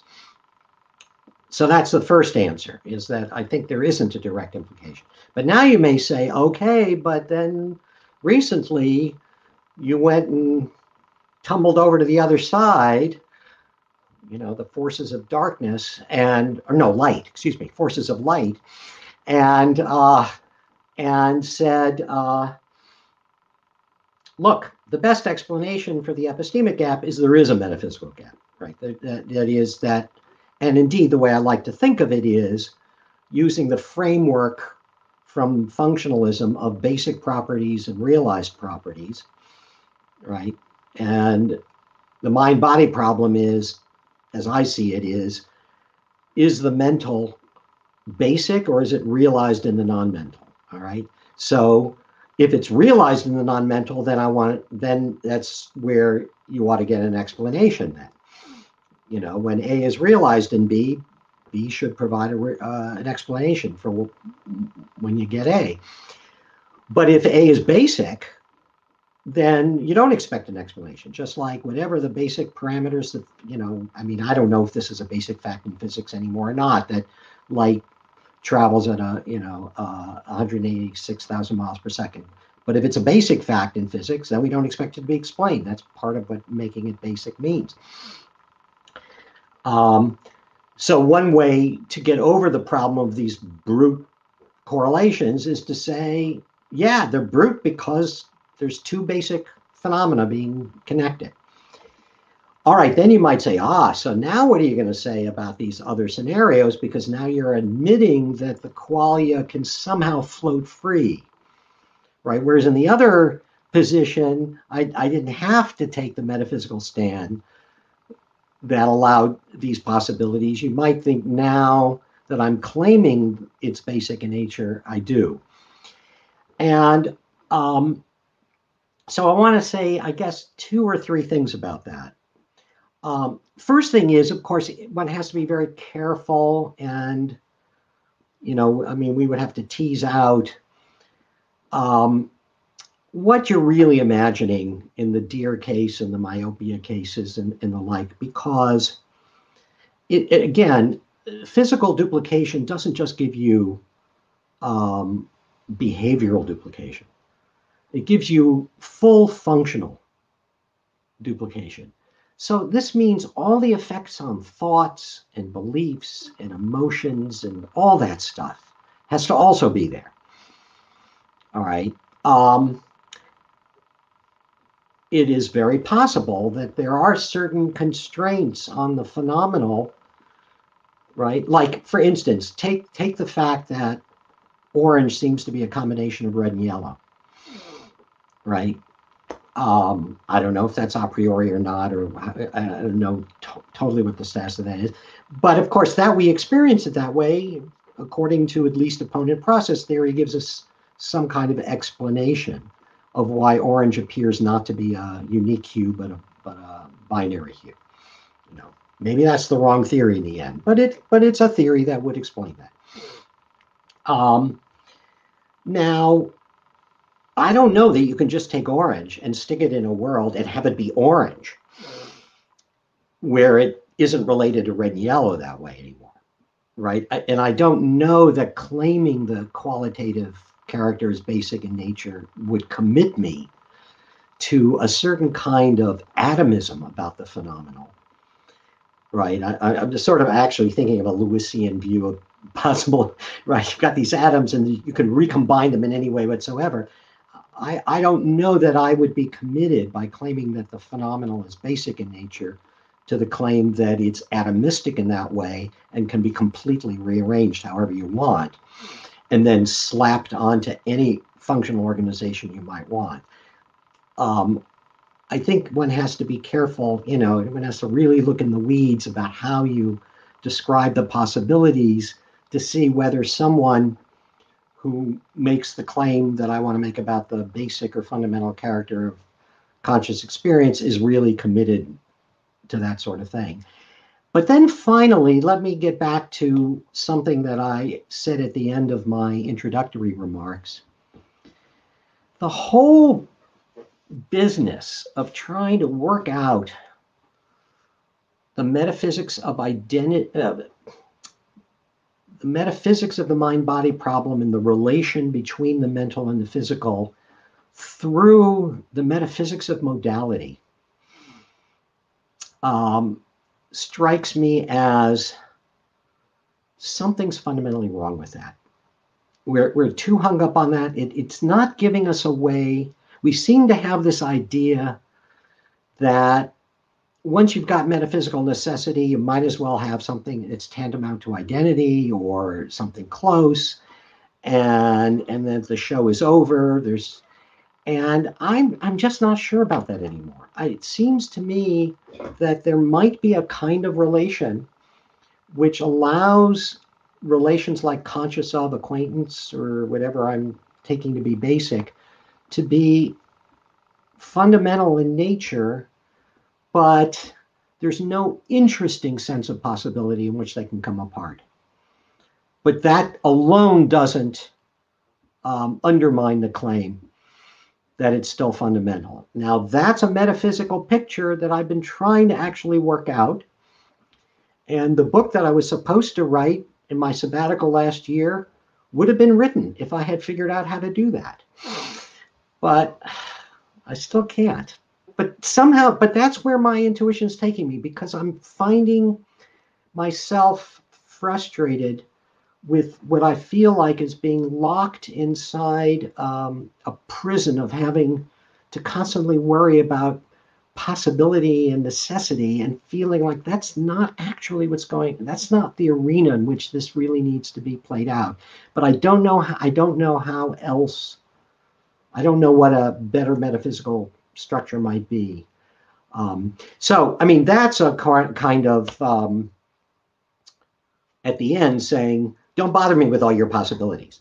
But, so that's not fair. The first two are the real answers to your question, but the third is a suspicion that this whole idea of worrying about these other worlds is somehow getting us off on the wrong track.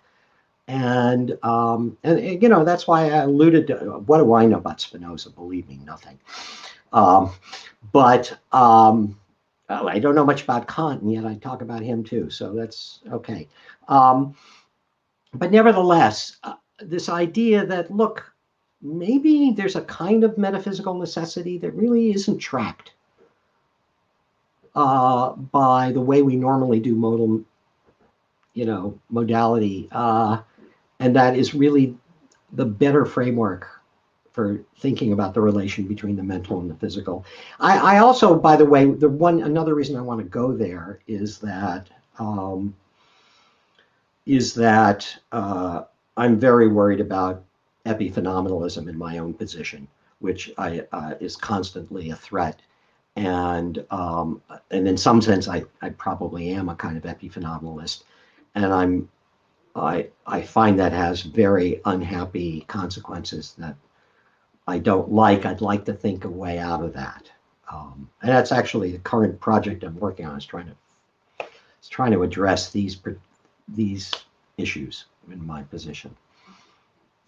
So I don't know if that helped, but no, thank you very much for your answers. I would just make two short comments. When I thought about these scenarios, my intention was to present scenarios that were not possible, of course, but that they were not even conceivable. My point is that these scenarios, and then I take your answer as a support for what I was trying to pursue. Okay. Yeah. It doesn't make any sense. There is at least some constraint that limits us when we think about physical duplicates that could have a crazy distribution of qualia, and this constraint would show in a certain way that, well, maybe we know some things about the relation between the qualitative character of experience and the physical processes or physical distribution of properties. I don't know. But that's it. That's well, okay. I think maybe I wasn't actually getting the force of what you were saying. I don't need to go into what I thought you were saying. Given what you just said, that's actually consistent with another thought I've had, what you were saying, which is, well, wait, let me say first, I don't deny that we know a lot about qualitative states. That is, states, just let's, for the moment, just stick with sensory perceptual states, and not worry about whether there's about cognitive and stuff. But I don't deny we know a lot about them. We know a lot about what causes them. We know a lot about the underlying processing that gives rise to them. And I guess what I was thinking has always been the materialist strongest, the cognitive science materialist strongest argument, in fact, against the anti-materialist has been this this fact that I think is actually what you're getting at, which is that what you might call the fine-tuned structure of experience, and it does have a fine-tuned structure, right? Most of that, in principle, I mean, most of that can be explained by appeal to the underlying computational machinery. Obviously, there are lots of problems that are outstanding problems in cognitive science that have not had answers. But people kind of have a sense of what it is to investigate them and what would count as answers. But that was my reason for giving you the example about the opponent process theory and seeing orange as a combination of red and yellow. I mean, or take again, what turns out, I gather, not to be the right explanation, but nevertheless, suppose it were, of the Mueller-Lyer illusion. So you're having an experience as of one line being longer than the other. Well, we have this explanation in terms of the representational system and the perceptual system saying that the angles, when they go in, are being interpreted as the thing coming out, and when the angles go out, then it looks like the thing's going in. So therefore, and it's very complicated, right? So you have to interpret these angles as actually right angles seen in perspective. And then you have to have another computation to the effect that two things that give the same image on the retina, but one's farther away than the other, one must be larger than the other. And now, lo and behold, one looks larger than the other, right? I mean, if you thought phenomenal, and if you think of that as a kind of phenomenal character, the one taking up more of the visual field than the other, right? And if you thought of that as somehow just completely divorced from the underlying functional machinery, you would lose the fact that, oh, this is actually explains why one looks longer than the other. But that said, that doesn't itself completely undermine the consideration, but that would not explain why you're not a zombie doing this. I mean, it certainly will explain your behavior on the psychological tests, right? And it will certainly explain why you think one's larger than the other, and it can explain a whole bunch of other things. But the one thing I want to explain is why there's actually anything it's like for you. And I took that to be the explanatory question that's left. But that doesn't mean there isn't a whole lot about the fine-tuned structure of experience that is explained. And that's why it seems to me there has to be a very close connection, a very intimate connection between the structure of our experience and the structure of our perceptual and motor and, well, all these systems. But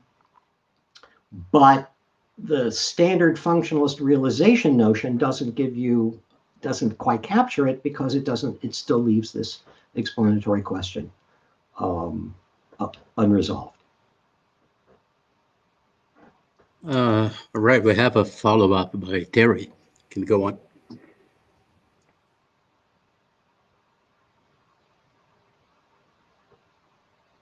Oh, sorry. Now you're on mute. Okay. Okay. I just wanted to say I find Rodrigo's cases really intriguing. I want to encourage you to do something with those, Rodrigo, if you haven't already. But I had a couple thoughts about this. Suppose, and I think this is maybe independent of whether one wants to go the materialist, naturalist way or not. Leave that aside for the moment. The interesting question, first and foremost, is whether these cases are conceivable. That's what you said is the issue you're really pressing on. Well, one way to think about the causal efficacy of the phenomenal is to think in terms of some kind of supervenient causation. So you've got an underlying physical story going on. You're supposing that the phenomenal is not literally identical to the physical, or let's at least suppose that for the moment. And on some pictures, if you have the right kind of systematic supervenience connections with the pertinent kind of modal strength, then the supervenient features will be causally efficacious as well. They won't be merely epiphenomenal. Well, one might say, yeah, that's true as long as there's a pertinent kind of systematic interconnection between the physical and the phenomenal, so that the pertinent effects are appropriate to the phenomenal, right? Suppose they're not, and that seems to be what's really distinctive about your cases, right? These critters are behaving the same way as they do in the actual world, despite the fact that their phenomenal character doesn't seem to be right for that. In some cases, their phenomenal character is better, but they're not making use of their really good visual acuity or their amazing ability to use, sonar type, whatever it is, echolocation detection like bats. In other cases, their acuity is much worse, but they're behaving just like us anyway. So there's this peculiar mismatch between the phenomenal character and the physical goings on and the underlying computational machinery that's driving the physical goings on. Well, one thing you might say is, I can conceive of that, all right, but that wouldn't be a world in which supervenient causation holds. The cost of such a conceivable scenario is that there, the phenomenal stuff would be entirely epiphenomenal. And you could say that about your cases, even if you think that the right thing to say about phenomenal character for critters like us is that you've got supervenient causation. That was my thought. That's a way of saving conceivability, but still conceding that there's something distinctively weird about your cases. I really like the cases. Thank you, Terry. Just as a short comment, what I am trying, I'm not clear that these cases would be inconceivable. They seem to be inconceivable. There seems to be a pressure to take them as inconceivable. And the reason would be that in spite of the zombie world being claimed as being conceivable, epiphenomenalist just goes against sort of an a priori truth. And this seems to be, we simply take conscious states to be causally efficacious. But as I said, this is also something that I was thinking about, inspired by Joe's explanatory gap. So let me just comment a bit on that exchange. All right. Quickly. So I guess what I think in light of Terry's remarks, what I might want to say about what I was trying to say earlier is that while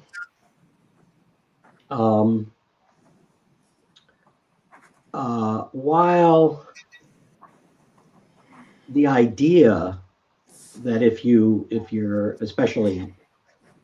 think the explanatory gap shows some kind of metaphysical gap, while the idea that therefore it ought to be possible to imagine a physically identical world where the qualia get mixed up in various ways of the kind that you were talking about, might seem to follow immediately and be conceivable. And again, with Terry, I think maybe these things are conceivable that you're talking about.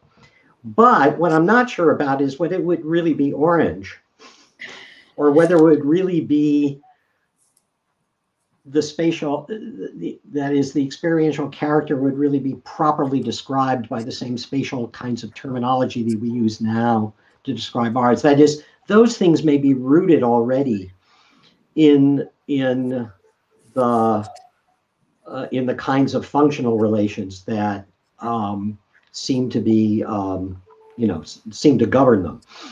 And so it's a little harder to know in these other cases whether you should just give new names to all these qualia or still call them the same ones that we have in this world?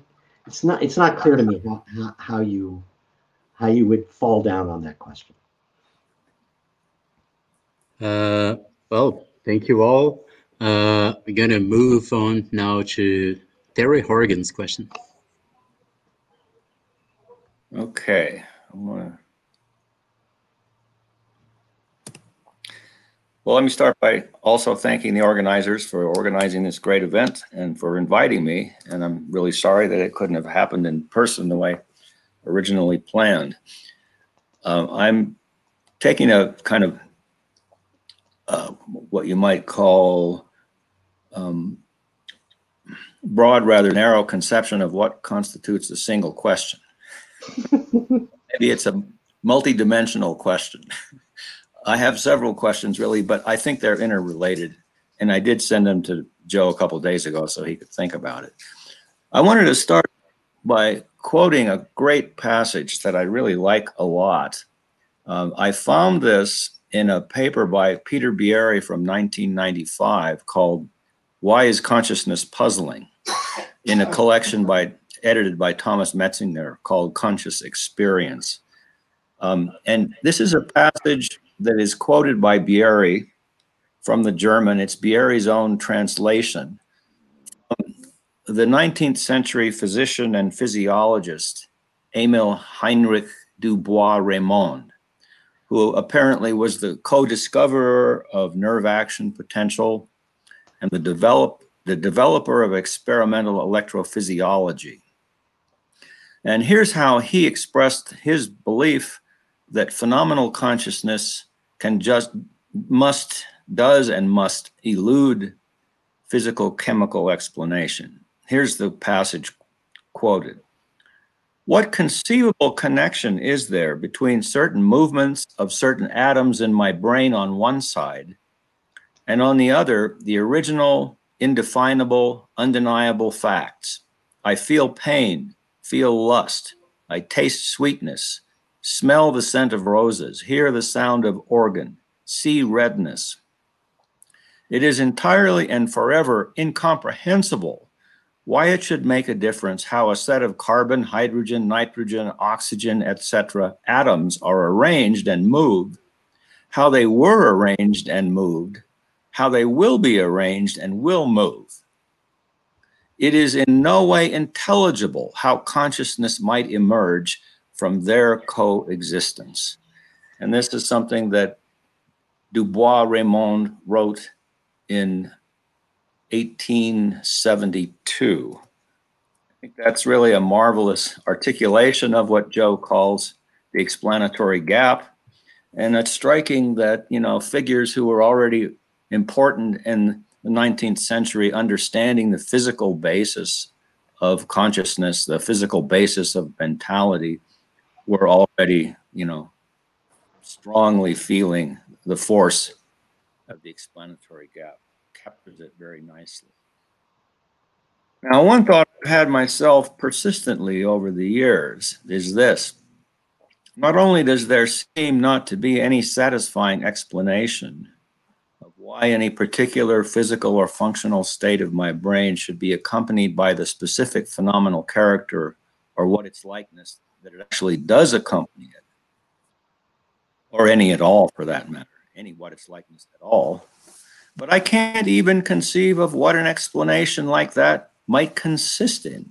I can't form a clear conception of what could explain that. So one question I have for Joe is, do you have that thought as well at this point in your philosophical evolution?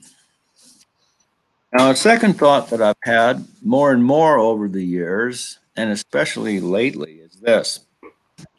Maybe the right metaphysical story about phenomenal consciousness is one under which there is no genuine explanatory issue here, even though almost inevitably there seems to be such an explanatory issue. A question I have for Joe is, do you perhaps have this thought too at this point in your philosophical evolution? And now I've got a third two-part question concerning two related thoughts that I've had, especially just lately. Before I do this one, I should say that I've always been pulled in two directions. As Joe says, he's always been pulled in two directions. But I've consistently called myself a wannabe materialist. I want some kind of materialist story about phenomenal consciousness. And I've never felt that anything that's been there in the philosophical literature does the job. But I'm still pulled toward some kind of materialism. Although I do think that a very respectable kind of position is one that basically says that physical phenomenal connections are brute. I see that as a kind of emergentism, and I think it's a philosophically respectable view. Maybe it's the one that Joe himself is more pulled toward lately. But here's the kind of thought I've been pulled toward, especially lately.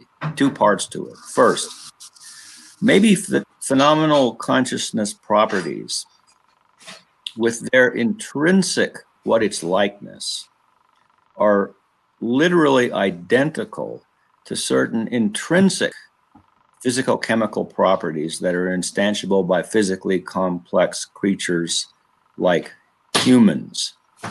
Now, that would be very different from some kind of functionalist story that says that all there is to a mental property insofar as it's mental, and this would include phenomenal properties, all there is to a phenomenal property insofar as it's distinctively mental is its functional role. That has long seemed to me to be a non-starter.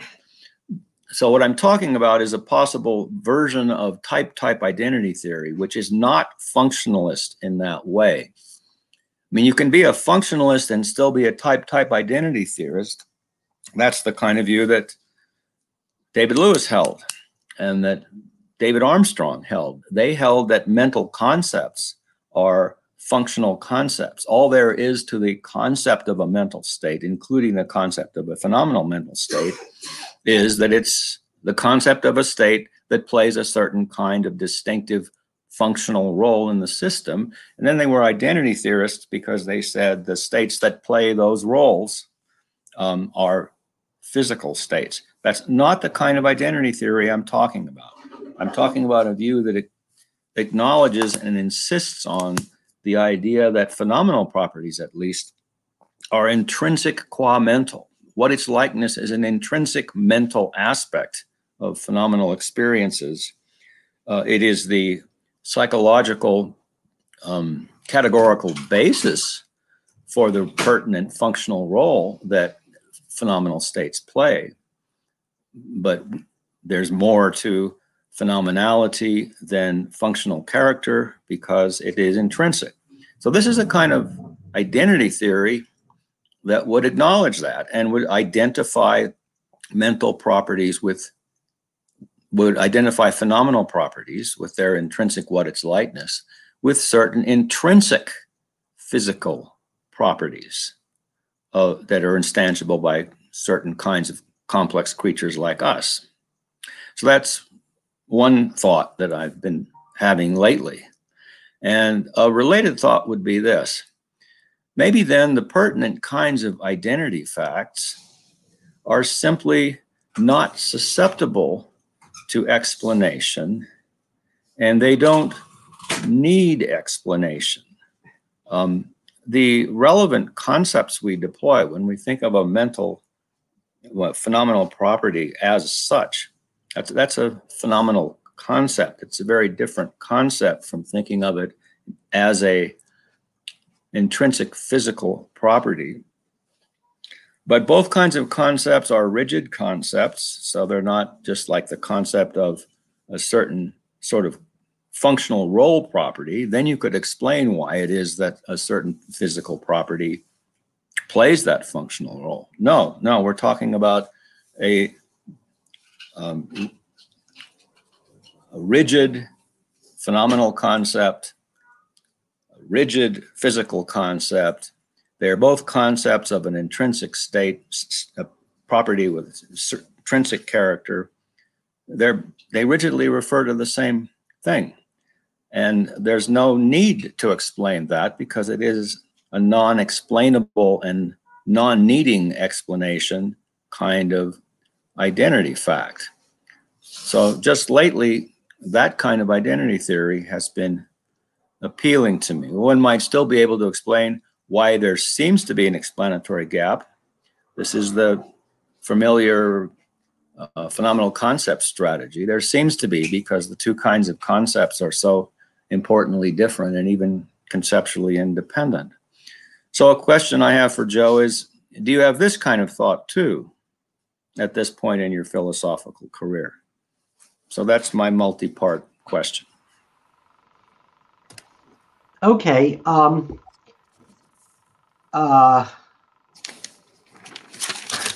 sorry, I forgot the first two, but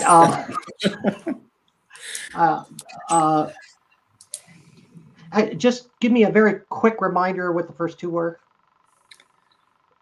Okay, I wrote it down and I was actually looking at my own text, so but I'll go back to it. The first one, the first thought was, I can't even conceive of what could constitute a satisfying explanation. Right. And the second thought was, perhaps there isn't really a genuine explanatory issue at all. Oh, okay. The thought was trying to kind of put meat on the bones of the first two. So I certainly do have that thought. I have no idea what an explanation would be like. And I've had that view, I think from the original paper, actually. I think I may have put it there and said that it's somehow not even intelligible to us how. Well, there I was talking about how it could be a physical state, but part of the idea was it just wasn't clear at all to me. It seemed to me that the only kinds of explanations we can get are the kinds that I can't remember the name of the German neurophysiologist, but anyway, the kind of stuff, precisely what he was capturing. And if I had just read that, I could have avoided 40 years of writing. Anyway, so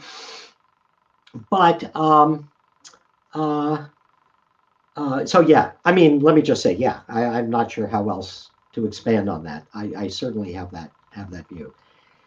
Now, what you bring up about, well, maybe there really isn't an explanatory question here, and then marry it a bit with the phenomenal concept strategy. So that's actually been an issue I've worried about for some time, and actually I remember specifically in the very papers where I was disagreeing with Chalmers about the sort of semantic kind of argument, semantic/modal argument he would give from the conceivability premise to derive the anti-materialist conclusion. The one kind of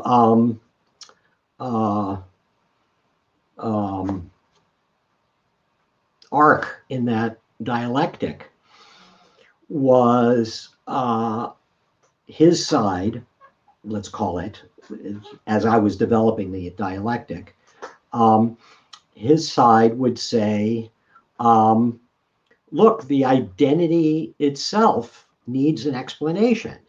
And my response to that was, that is, I'm sorry, the way the arc went, I'm trying to avoid getting too much into the weeds on this, but it's hard to say what I'm going to say without.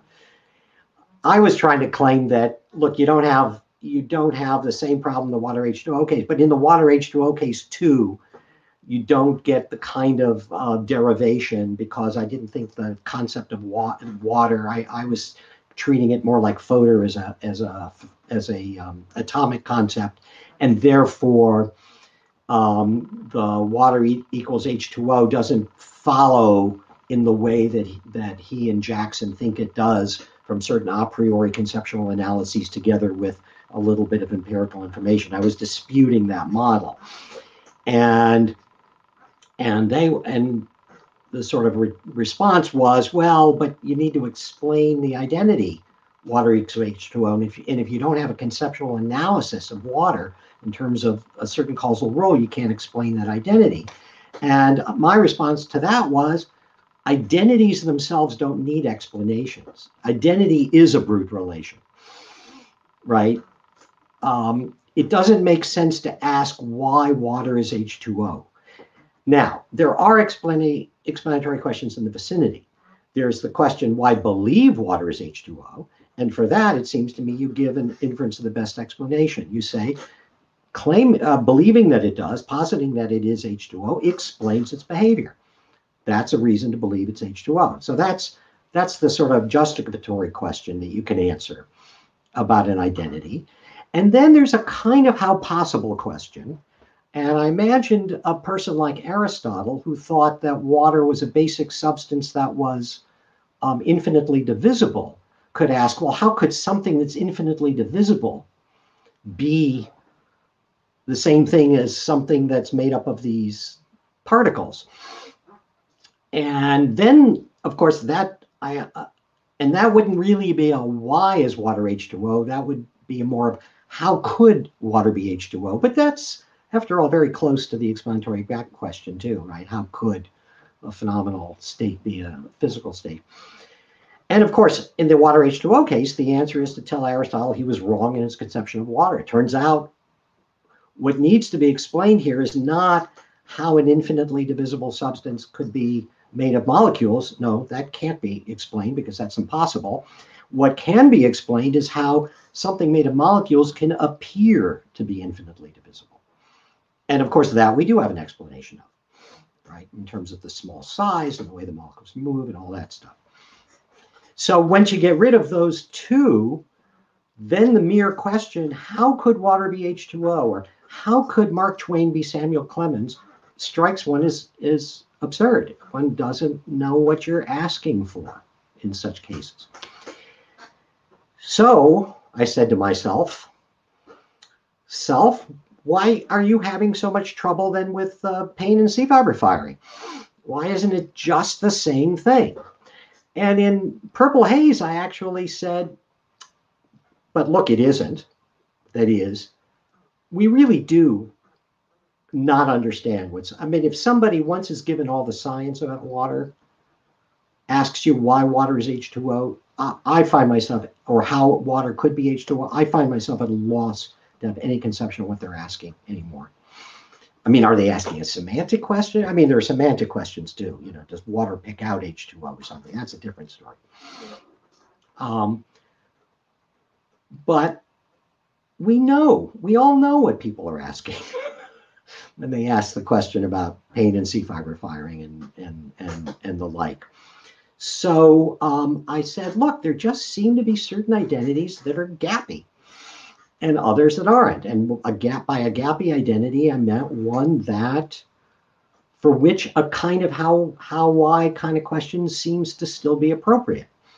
Now, that's just to name the difference. That's not to give an account of the difference or to explain how such a thing could arise. So more recently, I've been trying to assimilate the, and this is where, you know, David Papineau said, so it's not really an explanatory gap. It's really just an intuition of distinctness. And it's just an intuition. Just give it up. And for a while I was thinking, yeah, maybe intuition of distinctness really is what's going on here. But now I really like to go back to the how possible formulation.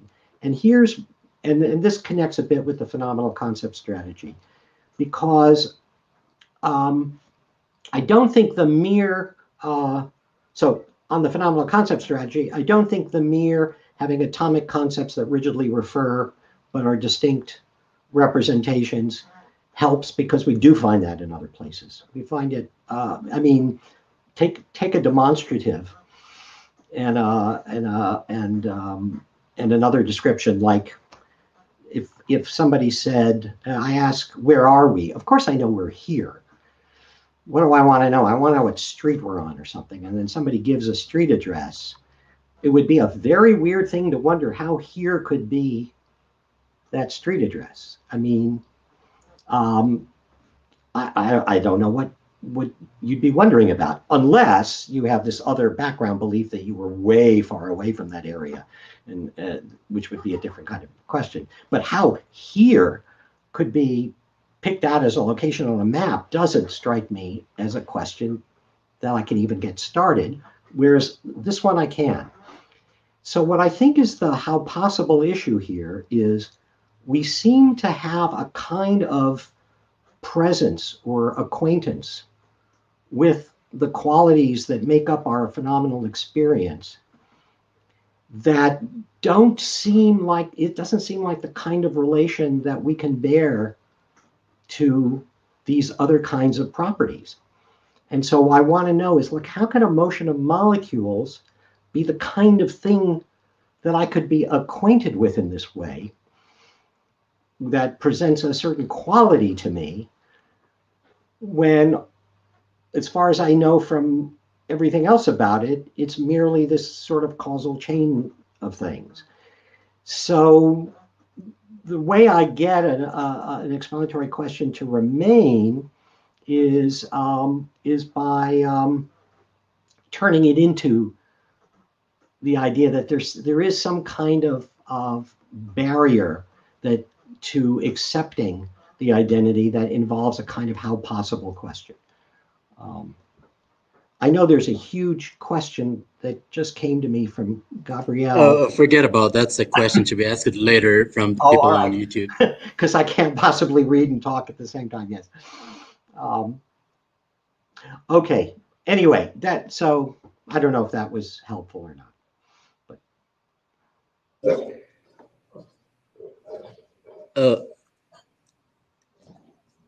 Gabriel, you need to unmute Terry. Oh, did you say something, Terry? So I said it's helpful. It's helpful. All right. Maybe I'll say one more thing. This dialectic, I think, can be somewhat reframed if it turns out to be a dialectic where both parties agree that phenomenal character is an intrinsic feature of phenomenally conscious states, intrinsic qua mental, so that both sides agreed that orthodox functionalist story won't fly for phenomenal properties, and a version of type identity theory like that of Armstrong and Lewis won't fly because they claimed that all there is to a mental property as such, including a phenomenal property, is its characteristic functional role. Nothing intrinsic about it is part of what it is qua mental.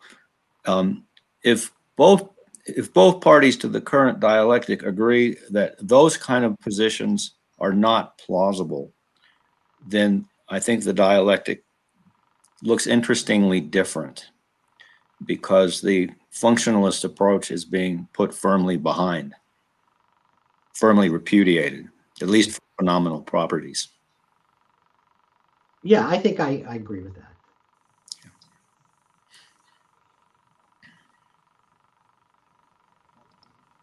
Well, I guess you have anything more to say? I'm going to move to the last debater's question.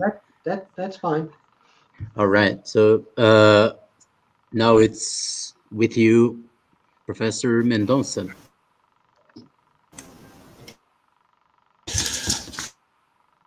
No. Okay. Can you hear me? Yeah. Okay. Well, yeah. First of all, let me say that I'm very pleased to be with you. Sorry about that. Don't worry. But as I was saying, I'm very pleased to be with you in this, at least up to this point, terrific meeting. I'm happy for being able to see and talk to Joe Levine 8 years after we met in the Rio 2013 Phenomenal Concepts Conference. There I also met Martina Nieder-Rumelin, and I am very happy for being able to interact, even if only virtually, with Charles Stewart, Terry Horgan, and my Brazilian colleagues, Marco and Rodrigo. I now go straight to my question, as I wouldn't like to later run out of time. I'll have to read my contribution to this debate here, because I think this is, okay, better. I can manage to convey the ideas I would like to convey. Anyway, I ask from you tolerant attention, as I am, of course, no native speaker of English. Okay, I would like to address in these comments Joseph Levine's treatment of a much discussed problem in the meta-ethical literature, the so-called explanatory argument from supervenience. In a nutshell, the problem is this. By endorsing the claim that the ethical domain supervenes on the natural domain, meta-ethical realists commit themselves to the obtaining of model facts, that is, to the obtaining of metaphysically necessary links between natural properties and ethical properties, whereby natural facts metaphysically necessitate ethical facts. Moreover, metaphysically model facts require explanation. They cannot be seen as inexplicable, brute facts. This poses a challenge for meta-ethical non-naturalists. While the naturalistic view, according to which ethical properties are reducible, ultimately identical to natural properties, can easily account for the model facts entailed by ethical supervenience, it is, to put it mildly, exceedingly difficult to see how the non-naturalist, working under the assumption that ethical properties are radically distinct from natural properties, should proceed to deliver the required explanation. Being sympathetic to meta-ethical non-naturalism, Levine thinks that it must be possible to satisfactorily meet the challenge posed by the explanatory argument, and he makes an ingenious proposal to find a way around this metaphysical problem. To better appreciate the force of our problem, let us consider the form it takes when the supervenience framework is applied to the case of phenomenal mind. The relevant notion of supervenience in this case is a strong supervenience, a doubly modelized correlation between phenomenal properties on the one hand and physical properties on the other. Strong supervenience says that as a matter of conceptual necessity, whenever something has a phenomenal property F, it has a natural property G. And it is metaphysically necessary that everything that has G also has F. The challenge here consists in explaining the necessary asymmetric connection between each specific physical property G and the corresponding phenomenal property F. Horgan and Timmons call each connection of this sort a specific supervenience fact.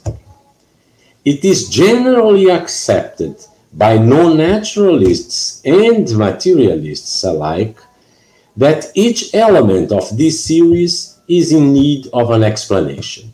And again, materialists, for whom there is no metaphysical distinction between phenomenal facts and physical facts, can easily discharge the task at hand.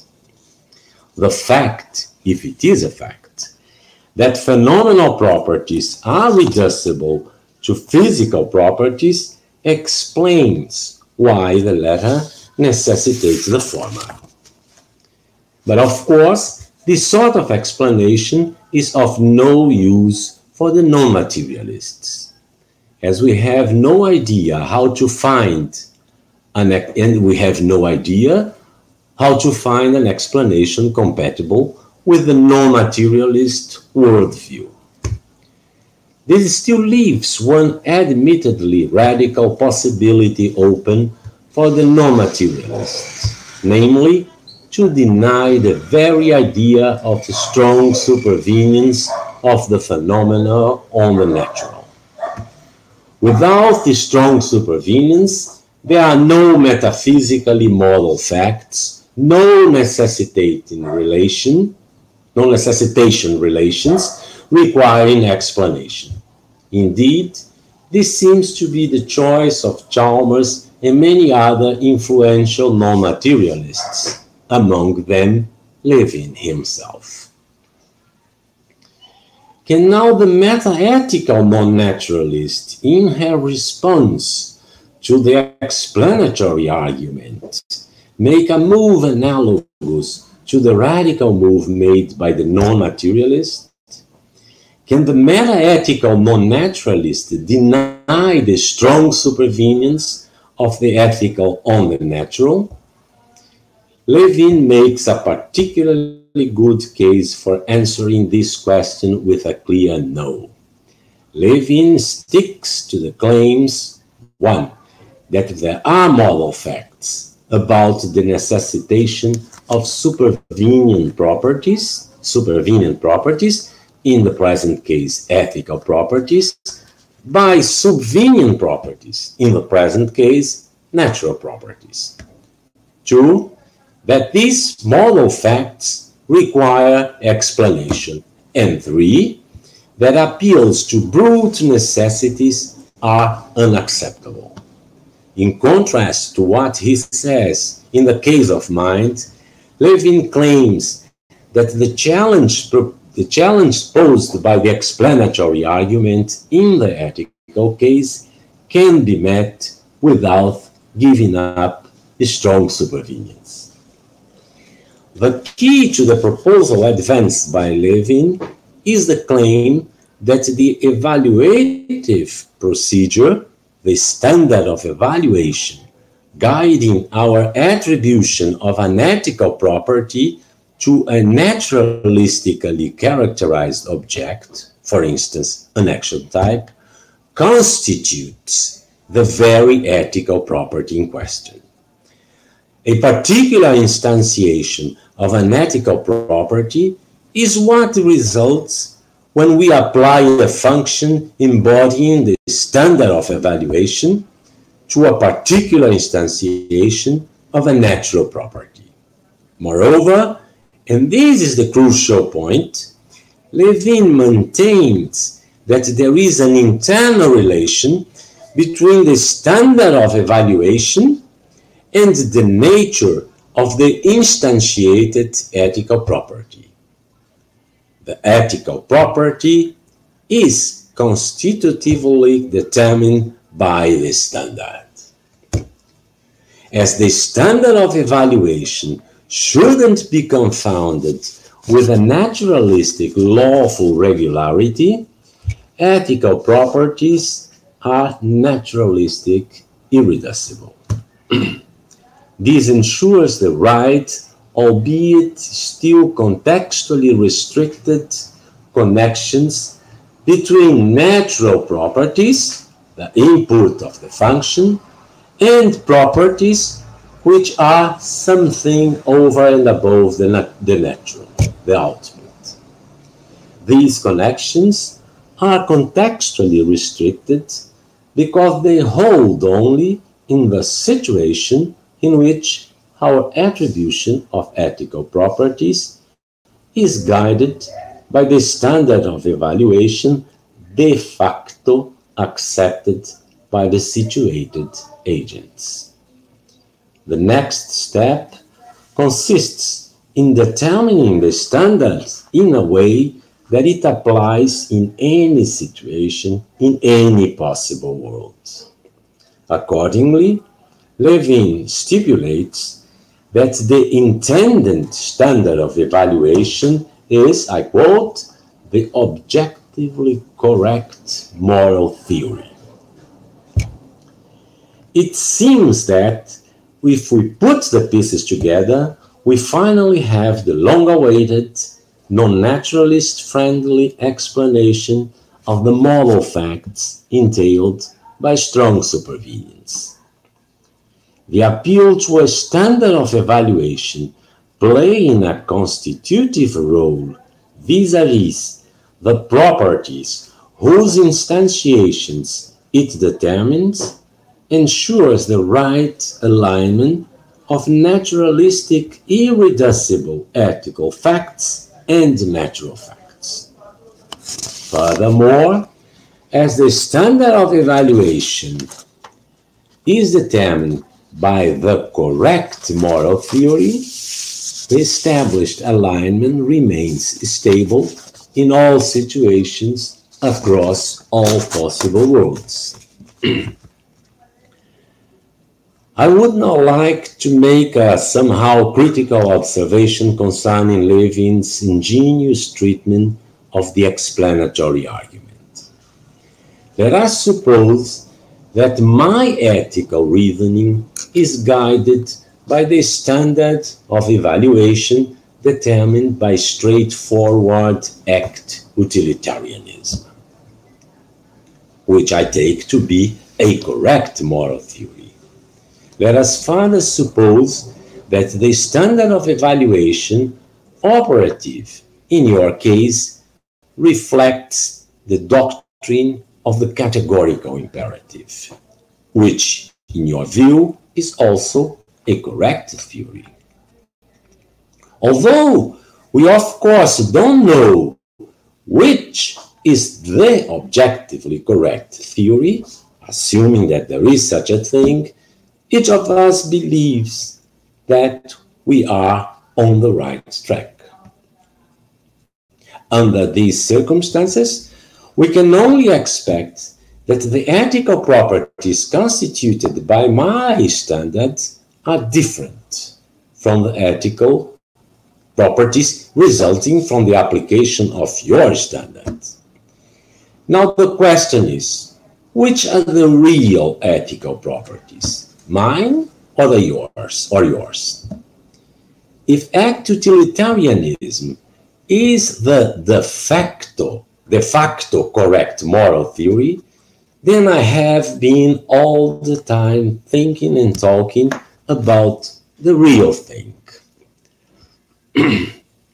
Genuine ethical or moral properties, while you have been referring only to schmoral properties. Should we wait until the debate in normative ethics involving, inter alia, consequentialists and deontologists is over to finally decide or discover what we are after all talking about when we engage in ethical discussions? Alternatively, could we come to the relativistic conclusion that my ethical properties are as real as yours? And what if we abandon the idea of the objectively correct moral theory and endorse instead the idea that ethical properties are constituted by the common core of all acceptable moral theories? Now, one could think that this is no different from what happens when we think and talk about water. All the time, we have been talking about a very definite thing, namely H2O. But that it is exactly H2O that we have been talking about all this time, this we know now, since the research into the microstructure of water is over. If this is okay, then what was said above on our ignorance of the real nature of ethical property doesn't pose a serious objection to Levine's account, the account of the way the ethical relates to the natural. But it isn't entirely okay. If we follow Levine, the case of ethical properties is quite different from natural properties. Instantiations of the property of being H2O, for instance, are determined by their causal lawful relations to instantiations of other natural properties. But unlike the standard of evaluation that Levine has in mind, that is the standard applicable in the ethical domain, the fallible standards we mobilize to uncover the relations among instantiations of natural properties don't ever enter into the constitution of the properties they help to reveal. According to Levine, the role played by standards of evaluation in the constitution of the properties whose instantiations they help determine is what sets ethical properties apart from natural properties. By the way, also from phenomenal properties. It seems to me that the account based on this idea leaves some relevant questions open, which are naturally raised by the attempt to describe or to capture what is going on while we operate with different standards of evaluation without knowing whether they embody the objectively correct moral theory, assuming again that there is such a thing. That's it. I thank you very much for your attention.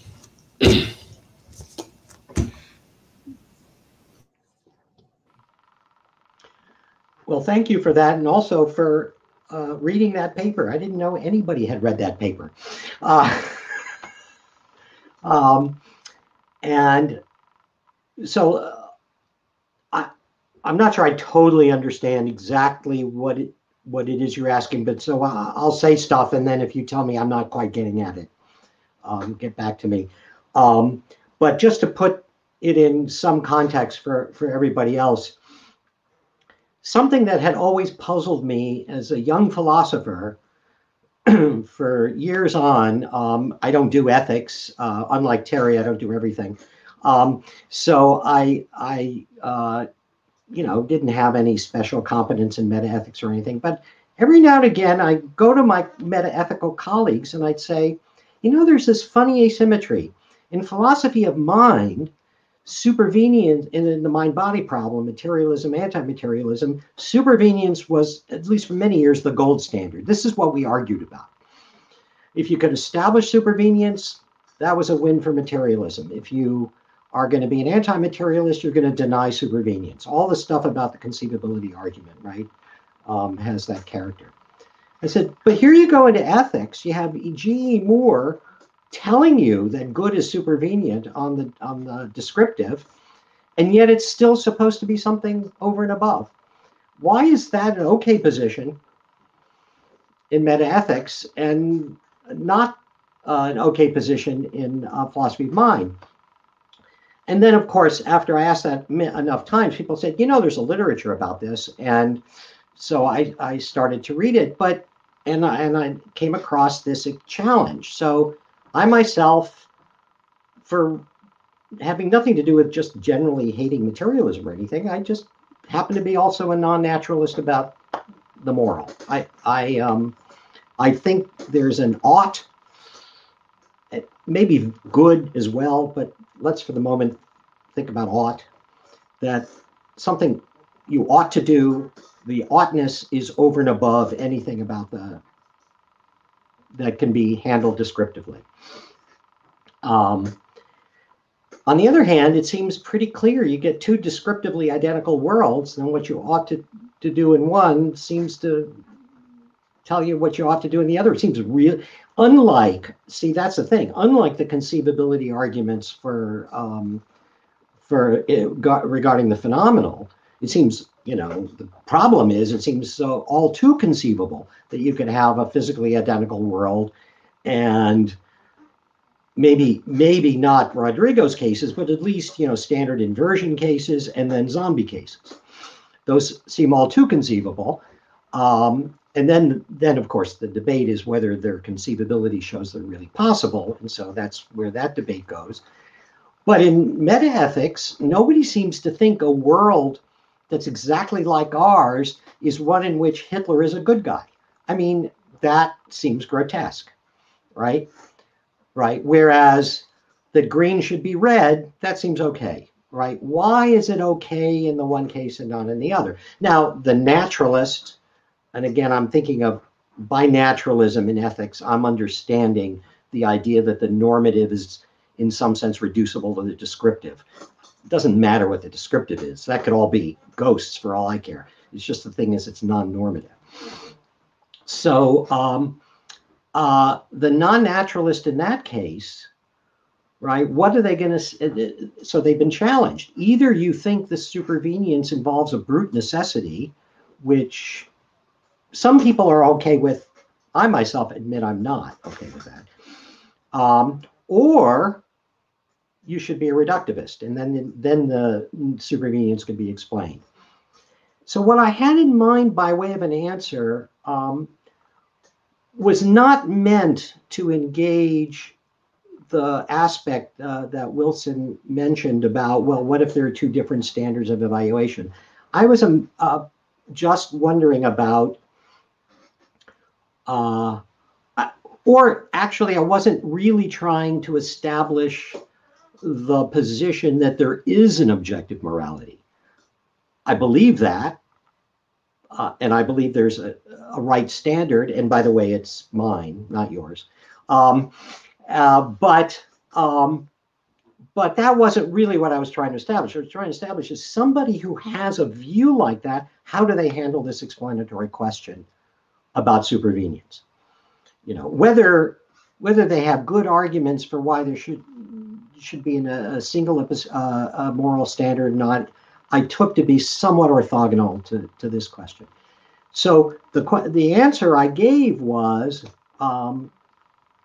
look, there's something different involved in an ought or in a moral property that's very different from, say, phenomenal properties, in that an ought is, I think of it as like a function that needs an argument, right? It is an evaluative property, one that takes another property and then spits out a value. So what a ought is it says, so you imagine the standard of oughtness going around and looking at situations and saying, okay, that situation, run it through my functional machinery, that is the machinery that says what you ought to do, whether it be the categorical imperative, you know, the original position or whatever it is. Shows you where my sympathies are. But, you know, you run it through that and then it spits out, is this what you ought to do or not what you ought to do? Is this just? Is this not just? Whatever. But that on its own, it can't attach to anything without having an input, which is a description. So if you take the same standard, and that's why I wasn't worrying about alternative standards, if you take the same standard from this world to a physically identical world, of course it has to spit out the same answer because it's a function. It gives you a single answer for a single argument.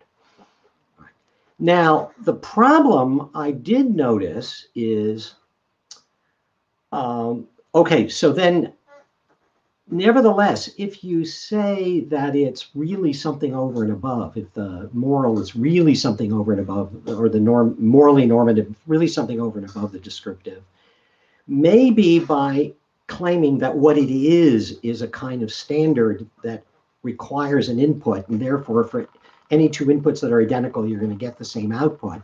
Maybe that explains the supervenience that you get the level of supervenience which says, look, Hitler can't be good.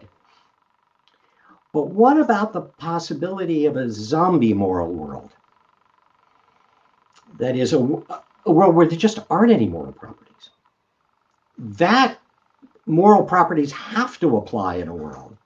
That is, maybe there can't be, maybe on the account I gave, there can't be a world in which Hitler's good. But could there be a world in which Hitler is just neither good nor bad? There just is no good or bad in that world. And I don't remember actually what I concluded in that paper, but where I am now is one of two options. One option is to say, yeah, maybe that is possible. That is, in a certain sense, the whole question about the supervenience of the normative on the descriptive, we really only care about getting divergent judgments. The idea of a possible world in which there just are no moral properties strikes me as maybe, one thing is, maybe that's possible. It won't seem conceivable to us because we're in a world with moral properties and we can't help but give a moral judgment on something that's just not a world that's fundamentally like our world. And I noticed that, that doesn't strike me as the thing that both meta-ethicists need to go to the mat on, is whether there's really a possible world where in some sense no moral properties are instantiated at all. I think what they really care about is divergent moral judgments. But the other way of going is to say, look, maybe it actually is just metaphysically necessary that moral properties exist in every world. In the way that numbers maybe, it's necessary they exist in every world. And if that's true, then they're automatically going to take the values they take in those worlds. And then you won't have an explanatory problem. So that's sort of where I am at this point. Did I respond to your question? Unmuting? Well, okay. Well, in a sense, yes. In another sense, no. But maybe that's because I couldn't get your idea rightly. But I must say, before I make some comments to your comments, that you seem to have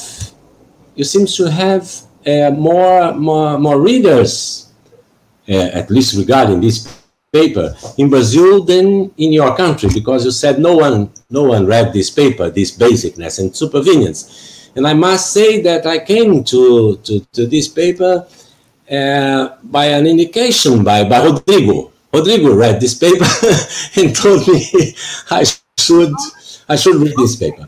Then you had read 2 readers of your paper, here in Brazil at least. Okay, the paper is very interesting, but it occurs to me that when describing the situation as you see, you left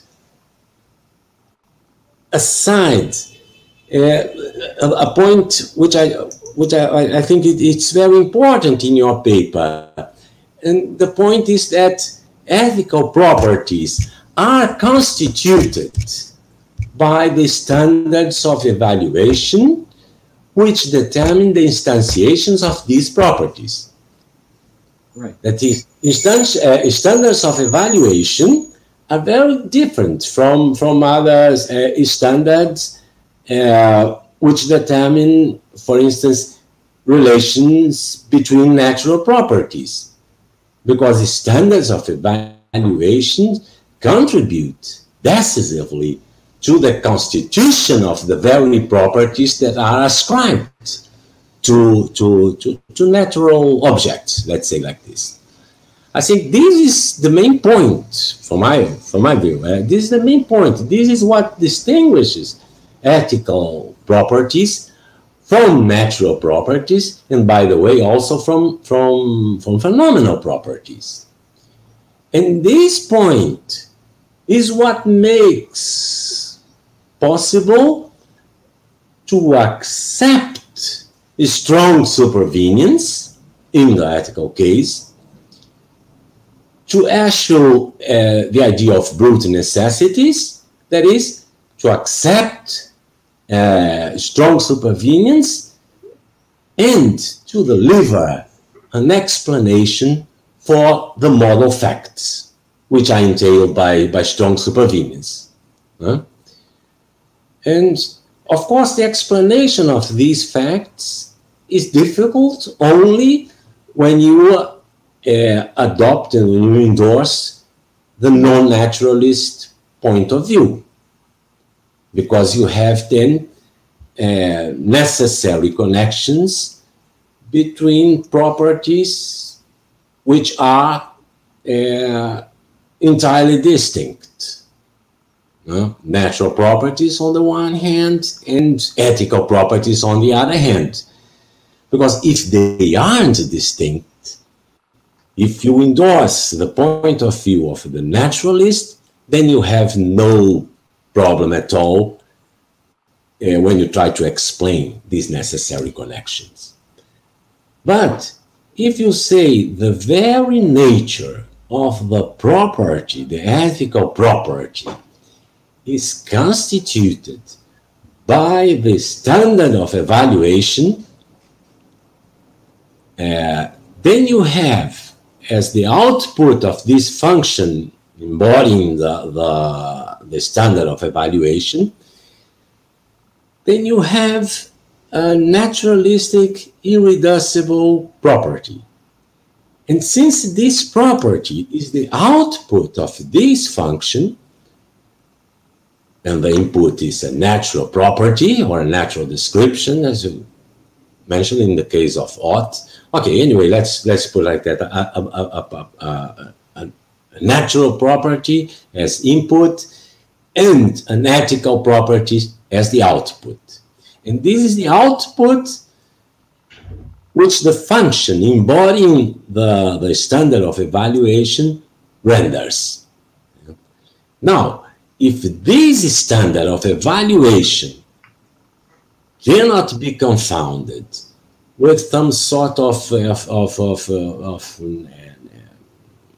lawful regularity, if it is really, in a sense, free-floating, then the property, the output of this function is naturalistic irreducible. And the output is, of course, aligned, rightly aligned to the natural property that functions as the input. Now, if this is standard, moreover, if this is standard of evaluation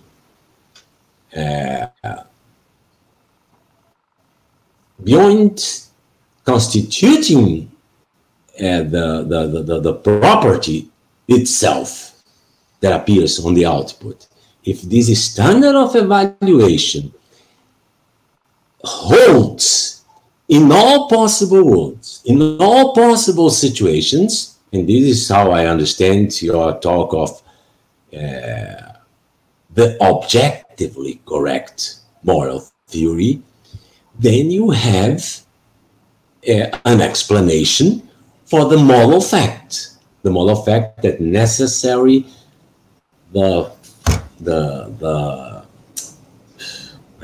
natural property, the realizer, let's put in the realizer of the ethical property in question,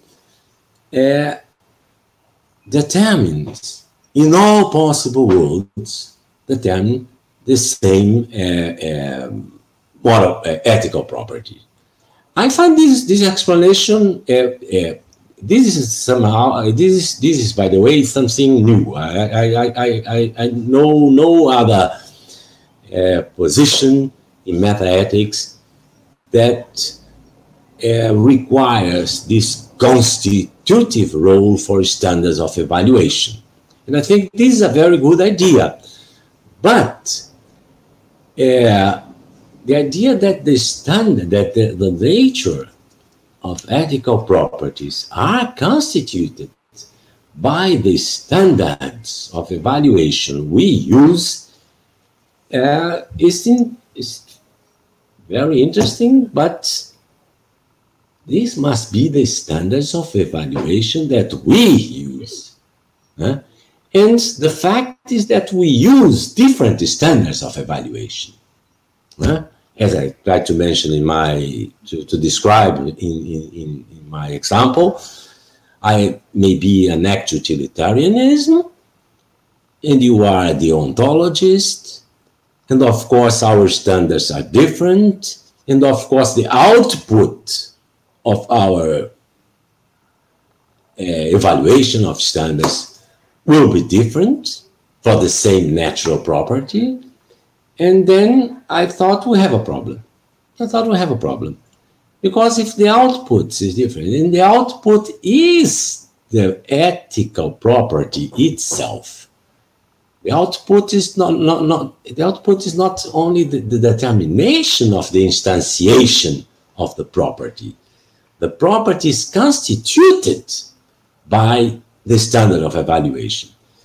Then I am constituting different properties from the ones you are constituting. And there I think that there is a problem. Unless, maybe this is an alternative. I would like to suggest that maybe this is an alternative. You don't have to invoke the objectively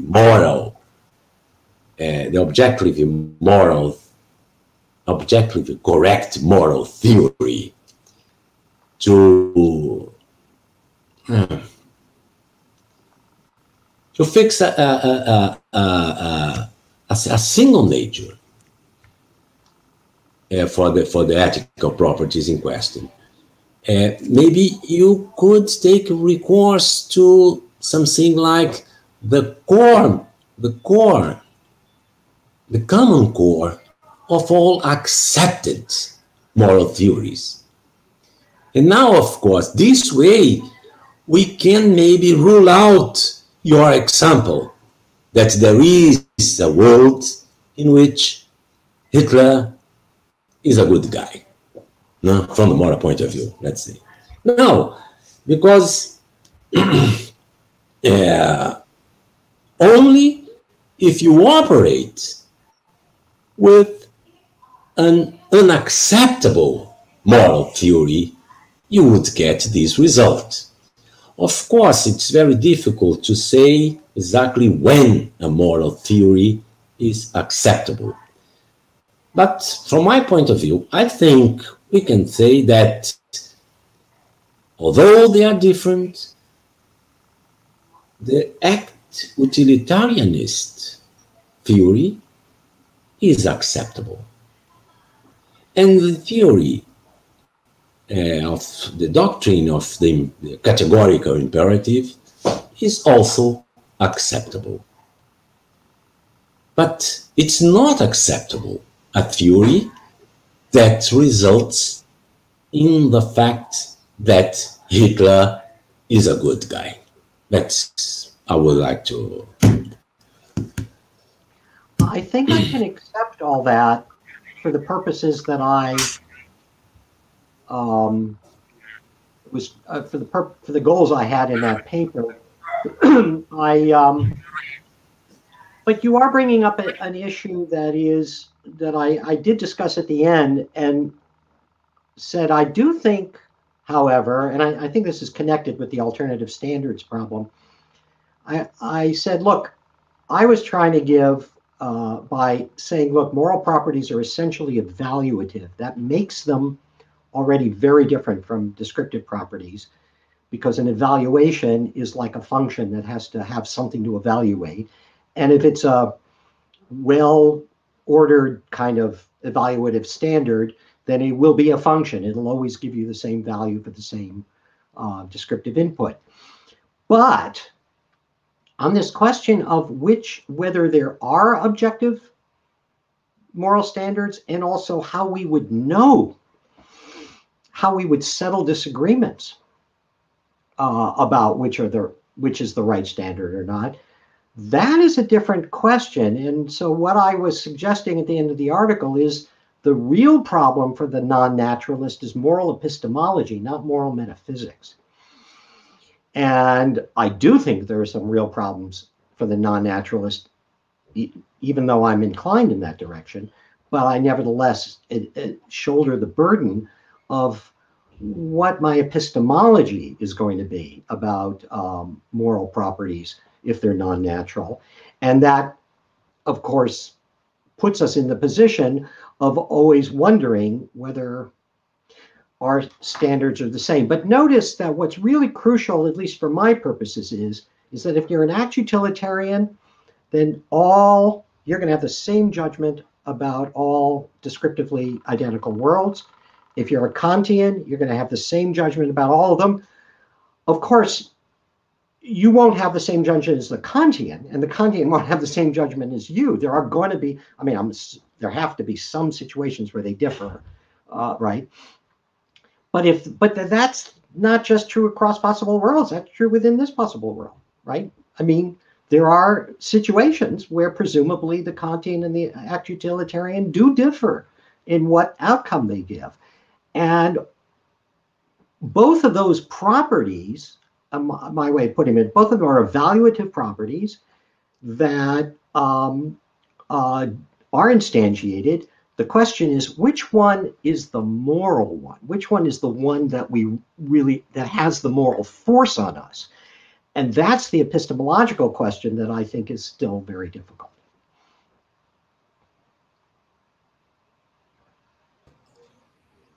Okay. I think I'm going to interrupt. Do you want to say something, Wilson? Just you good?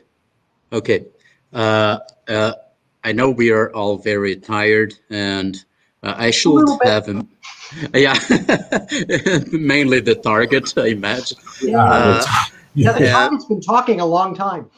Yeah, and by the way, I should have thought that when we all, right, when we just had this idea of putting a lot of philosophers together, that we would go over time, right? But anyways, in respect to all those people on YouTube who sent questions, we selected, I think, 3 questions, and we're going to go quickly through them, but that's going to be the last part of this meeting. So, sounds good. All right, I'm going to call Gabriel, who is our backstage man, right? Welcome, Gabriel. He's going to read the questions. Okay, it's been terrific so far. Very exciting debate. It's a shame to be here controlling form instead of focusing on content. But anyways, first question, being a target on Mind Brazil Brainstorms is a hard ball, because beyond the debaters, we also have a very qualified audience. First question is from Andrea Bath. He's a professor at the Federal University of Minas Gerais and had his PhD by the University of Sheffield. He asks, Joe, in your illuminating paper, Demonstrative Thought, you defend the view according to which mental type demonstratives work as pointers to perceptual representations of features of objects. And you write that in no way in your account can a type demonstrative itself be seen as a concept of anything or a way of conceptualizing anything. Is the disagreement between you and people who write about demonstrative concepts mostly terminological? What do you take a concept to be? And he goes on, given a broadly Fodorian view of concepts, for instance, could mental words that work as pointers and that have their content given by what they point to be considered as legitimate denizens of the world of concepts? That's the question from Andre. Okay, I'm not. The kind of structure I had in mind in that paper was that there's a thought. And so the example I started with in the paper was there's a fly buzzing around you that's really annoying, right? And you say that fly, right? You don't have to point, but that fly is really annoying. And so I was trying to think about, okay, let's take very seriously. We've got a representational theory of thought. So there's something like a mental sentence in your head that has a subject-object structure, and the that is a demonstrative element in the thought. And then the question is, can that in the fly case, you're picking out an object, and that wasn't meant to be problematic, but people try to use the same kind of structure to say that's where we get our conception of perceptual properties. So I was thinking of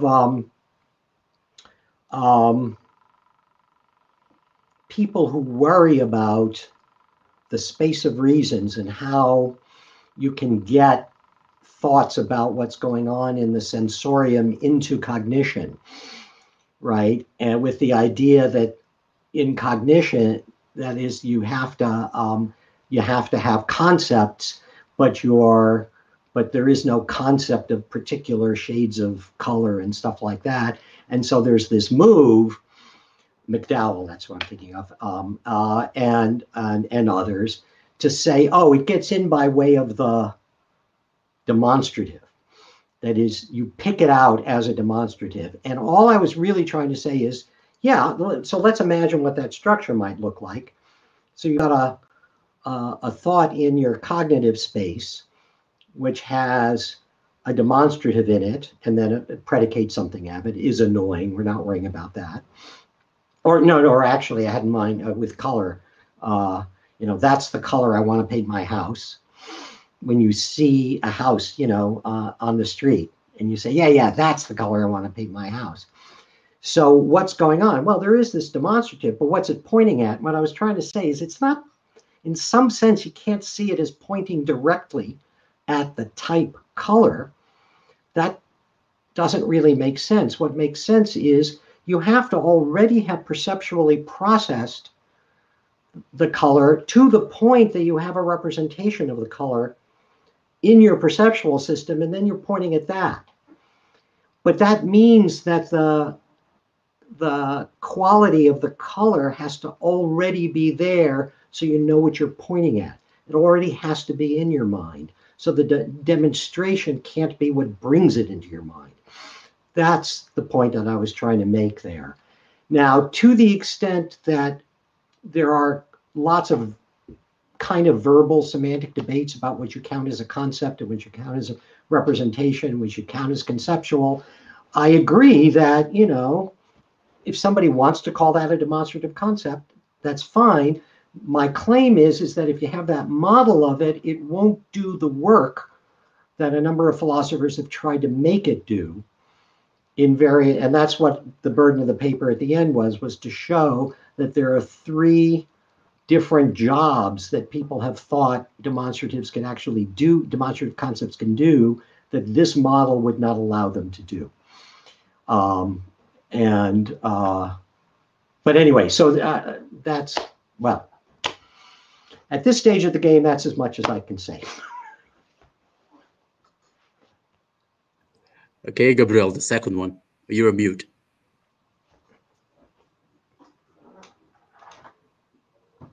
The next question comes from Professor Roberto Horácio from the Federal University of Rio de Janeiro.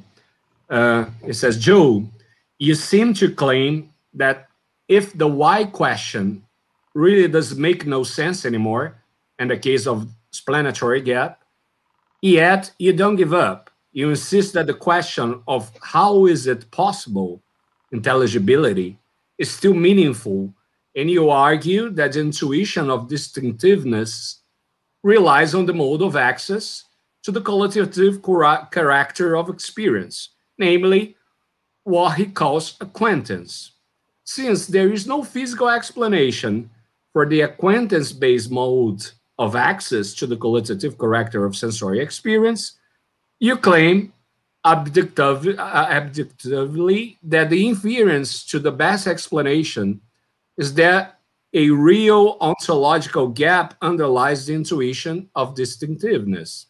However, you have the Nagel's alternative account, antipathetic fallacy. The idea is that special first-person phenomenal concepts, by housing faint and vivid copies of phenomenal qualities, involves the experience sympathetically, as if the feelings were present, while physical concepts leave out the experience and the feelings.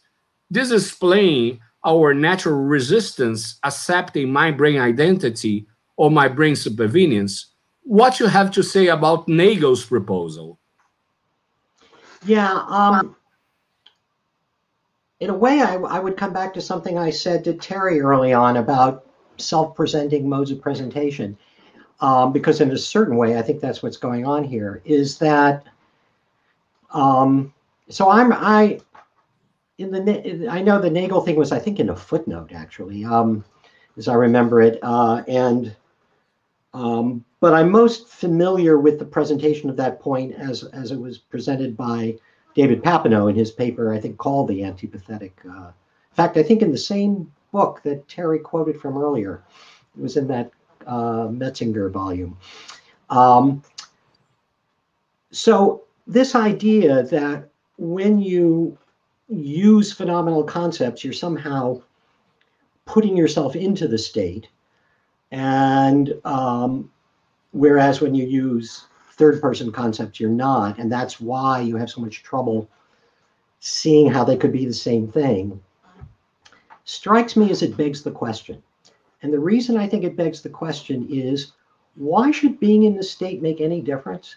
Again, if you have a functionalist account of what it is to entertain a concept or a representation, part of the whole idea is that the physical realization sort of drops out, right? The mere fact that you're using the same physical state to represent something as you're using to, as you would be in if you were in the same state, strikes me as, you know, maybe a nice, efficient feature of the brain, but to its cognitive mechanisms, it should make no difference.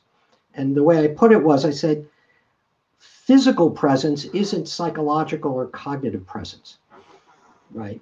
Now, if you're going to add, no, but the feelings are there, well, then I want to know what a feeling is. Don't appeal to the feeling being there to explain why it's different from this other representation that doesn't have a feeling. If you can't tell me what's distinctive about a feeling, which involves an experiencing of something and not merely an instantiating of it. And it strikes me that the antipathetic fallacy, the antipathetic fallacy argument, right, which is supposed to make the world safe for materialism, can't really capture what the difference between experiencing a state is and merely instantiating it. But anyway, that's why I've never been fond of that way to go. Okay, and we have a third question from a master student from the University of São Paulo, Victor Shaw. He asks you to share a little bit more of your thoughts on avoiding the epiphenomenalist consequences of your views. What a way to go out. Look, so the view I have in general, the sort of overall framework, what Joe Levine thinks consciousness is, is very much an emergentist view of the kind that Terry was alluding to earlier. So I want to say there's a cognitive system, cognitive systems realized in the brain in the way that, you know, realization works. And it writes, as it were, it's constantly updating what's going on what is the world like? There's a constant updating from perception, belief formation and stuff. But think of it as at every moment, we actually have, as it were, a running narrative of what the world is around us is like. And I don't mean like in a phenomenal sense, just what's true of it. Okay. And I think the emergence comes in when there is some kind of basic psychophysical law of nature, which, as it were, translates that entire narrative and even the belief system too, because, and this is where I'm a little on board with cognitive phenomenology, into, as it were, a movie that is determined by the underlying cognitive system. So what bothers me about, and the epiphenomenalism of just, is the painfulness of the pain actually making me move my hand as opposed to the underlying receptors and the nociceptors and all the other stuff that's supposed to be involved, which then gets reflected in the experience of pain. That's actually not the epiphenomenalism I'm that worried about. Maybe I should be, but I'm not. I'm worried about, where do I get this very idea of acquaintance? If the whole conscious theater is, as it were, a reflection of putting into a movie, as we might say, from a script that my brain is writing, where did my brain get the part of the script about acquaintance? And where do I get this? How am I in a position to write philosophy papers about acquaintance? And that's the problem that has been bedeviling me. And one way it seems to me to go to quiet those worries, if not get rid of them entirely, is to say something like the following. It really only is a problem if there really are possible worlds where all that script could be going on and no movie. Because then you've got this problem about then you've got the problem that Kadi, Balog, and others have always been posing is, look, doesn't the zombie have the very same reasons to give the arguments that you give? And that's always been a very difficult issue, I think, for the emergentist or the anti-materialist, and especially if they deny supervenience. So I would like to get rid of that possibility. I would like to say there's something very deep in nature, a metaphysical part of the metaphysical structure of nature, that actually makes this informational story connected to how it's experienced, without saying, so they're ultimately the same thing. That's what I want to do. That's where I'm saying I think I need a better metaphysical picture to allow me to do that. And that's where my thought has been going at this point. Thank you very much, Joe. It's about time to end this, right? So that's what I'm going to do right now. First, I want to thank very much everybody watching us on YouTube, because it has been an almost 4 years long meeting. So and people endured up to now, which is amazing. And I want to thank particularly the ones who sent questions.